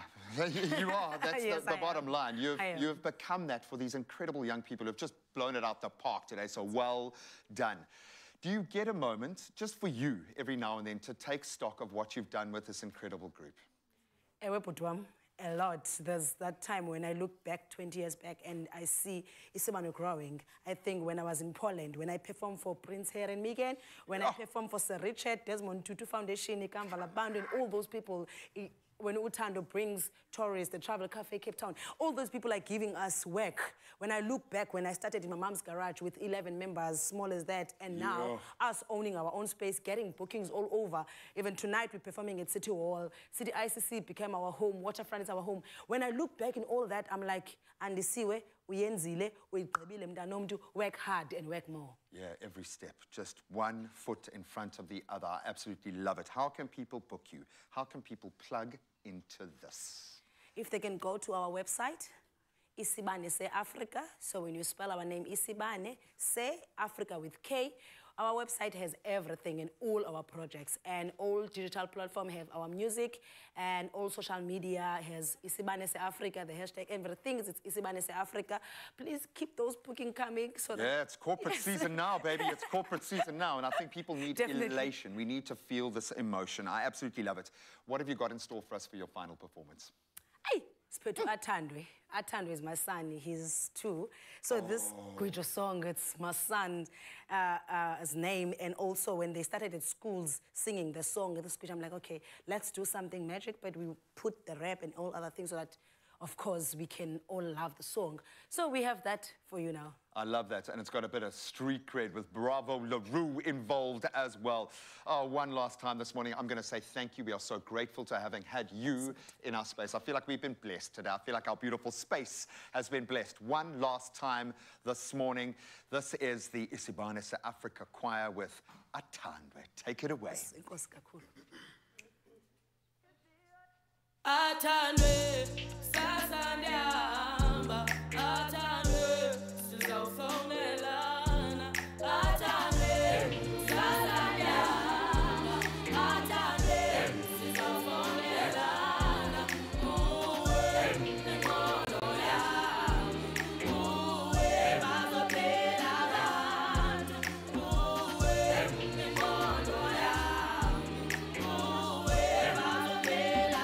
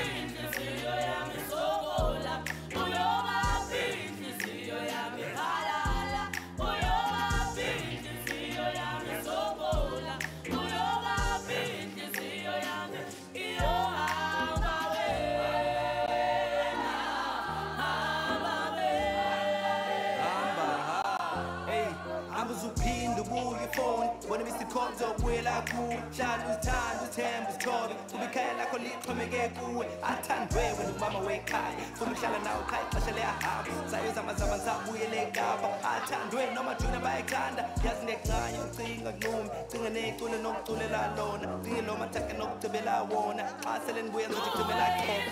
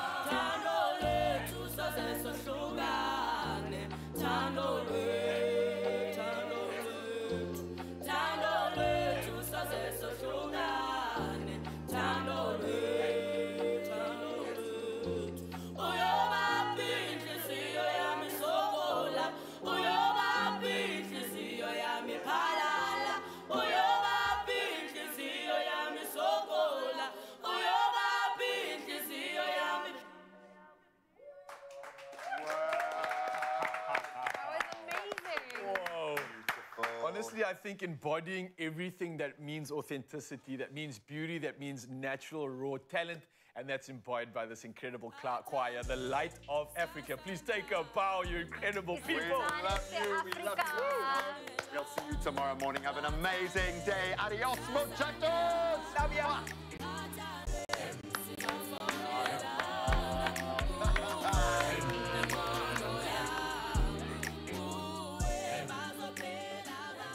Another feel-good production.